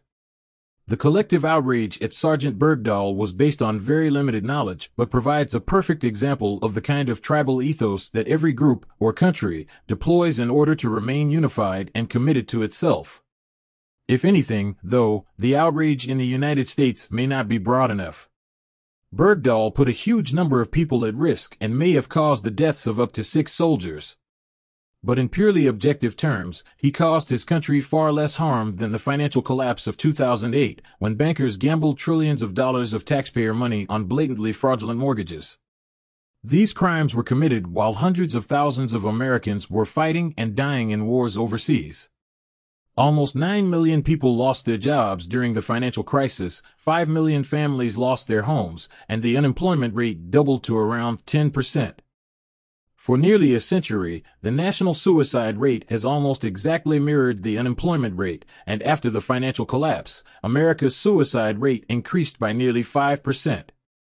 In an article published in 2012 in The Lancet, epidemiologists who study suicide estimated that the recession cost almost 5,000 additional American lives during the first 2 years, disproportionately among middle-aged white men. That is close to the nation's losses in the Iraq and Afghan wars combined. If Sergeant Bergdahl betrayed his country, and that's not a hard case to make, surely the bankers and traders who caused the financial collapse did as well. And yet they didn't provoke nearly the kind of outcry that Bergdahl did. Not a single high-level CEO has even been charged in connection with the financial collapse, much less been convicted and sent to prison, and most of them went on to receive huge year-end bonuses. Joseph Cassano of AIG Financial Products, known as Mr. Credit Default Swap, led a unit that required a $99 billion bailout while simultaneously distributing $1.5 billion in year-end bonuses to his employees, including $34 million to himself. Robert Rubin of Citibank received a $10 million bonus in 2008 while serving on the board of directors of a company that required $63 billion in federal funds to keep from failing. Lower down the pay scale, more than 5,000 Wall Street traders received bonuses of $1 million or more despite working for 9 of the financial firms that received the most bailout money from the U.S. government. Neither political party has broadly and unequivocally denounced these men for their betrayal of the American people, and yet they are quick to heap scorn on Sergeant Bergdahl. In a country that applies its standard of loyalty in such an arbitrary way, it would seem difficult for others to develop any kind of tribal ethos. Fortunately, that's not the case. Acting in a tribal way simply means being willing to make a substantive sacrifice for your community, be that your neighborhood, your workplace, or your entire country. Obviously, you don't need to be a Navy SEAL in order to do that. In late 2015, while finishing this book, I saw a family notice in the New York Times for a man named Martin H. Baumann, who died peacefully at age 85. The notice explained that Mr. Baumann had joined the Army in the 1950s, contracted polio while in the service, graduated college under the GI Bill, and eventually started a successful job placement firm in New York City. The firm found people for top executive positions around the country, but that didn't protect it from economic downturns, and in the 1990s, Baumann's company experienced its first money-losing year in 3 decades. According to the Times notice, Mr. Baumann called his employees into a meeting and asked them to accept a 10% reduction in salary so that he wouldn't have to fire anyone. They all agreed. Then he quietly decided to give up his personal salary until his company was back on safe ground. The only reason his staff found out was because the company bookkeeper told them. Baumann obviously felt that true leadership, the kind that lives depend on, may require powerful people to put themselves last, and that he was one of those people. I contacted the office manager, Deanna Scharf, and asked her what Mr. Baumann had thought about the behavior of Wall Street executives during the financial collapse of 2008. "Oh, he was very angry," she said. "He was a lifelong Republican. He was a poor kid from the Bronx who made some money, but he was furious with what happened. He didn't understand the greed. He didn't understand if you have $100 million, why do you need another million?" Baumann voluntarily served his country, served his employees, and served other handicapped people by establishing a scholarship fund in his name. He clearly understood that belonging to society requires sacrifice, and that sacrifice gives back way more than it costs. That sense of solidarity is at the core of what it means to be human and undoubtedly helped deliver us to this extraordinary moment in our history. It may also be the only thing that allows us to survive it. Postscript. While I was researching this book, I read an illuminating work by the anthropologist Christopher Bohm called Moral Origins. On page 219, he cites another anthropologist, Eleanor Leacock, who had spent a lot of time with the Cree Indians of northern Canada. Leacock relates a story about how she went on a hunting trip with a Cree named Thomas. Deep in the bush they encountered 2 men, strangers, who had run out of food and were extremely hungry. Thomas gave them all his flour and lard, despite the fact that he would have to cut his own trip short as a result. Leacock probed Thomas as to why he did this, and he finally lost patience with her. "Suppose, now, not to give them flour, lard," he explained. "Just dead inside." There, finally, was my answer for why the homeless guy outside Gillette gave me his lunch 30 years ago, just dead inside. It was the one thing that, poor as he was, he absolutely refused to be.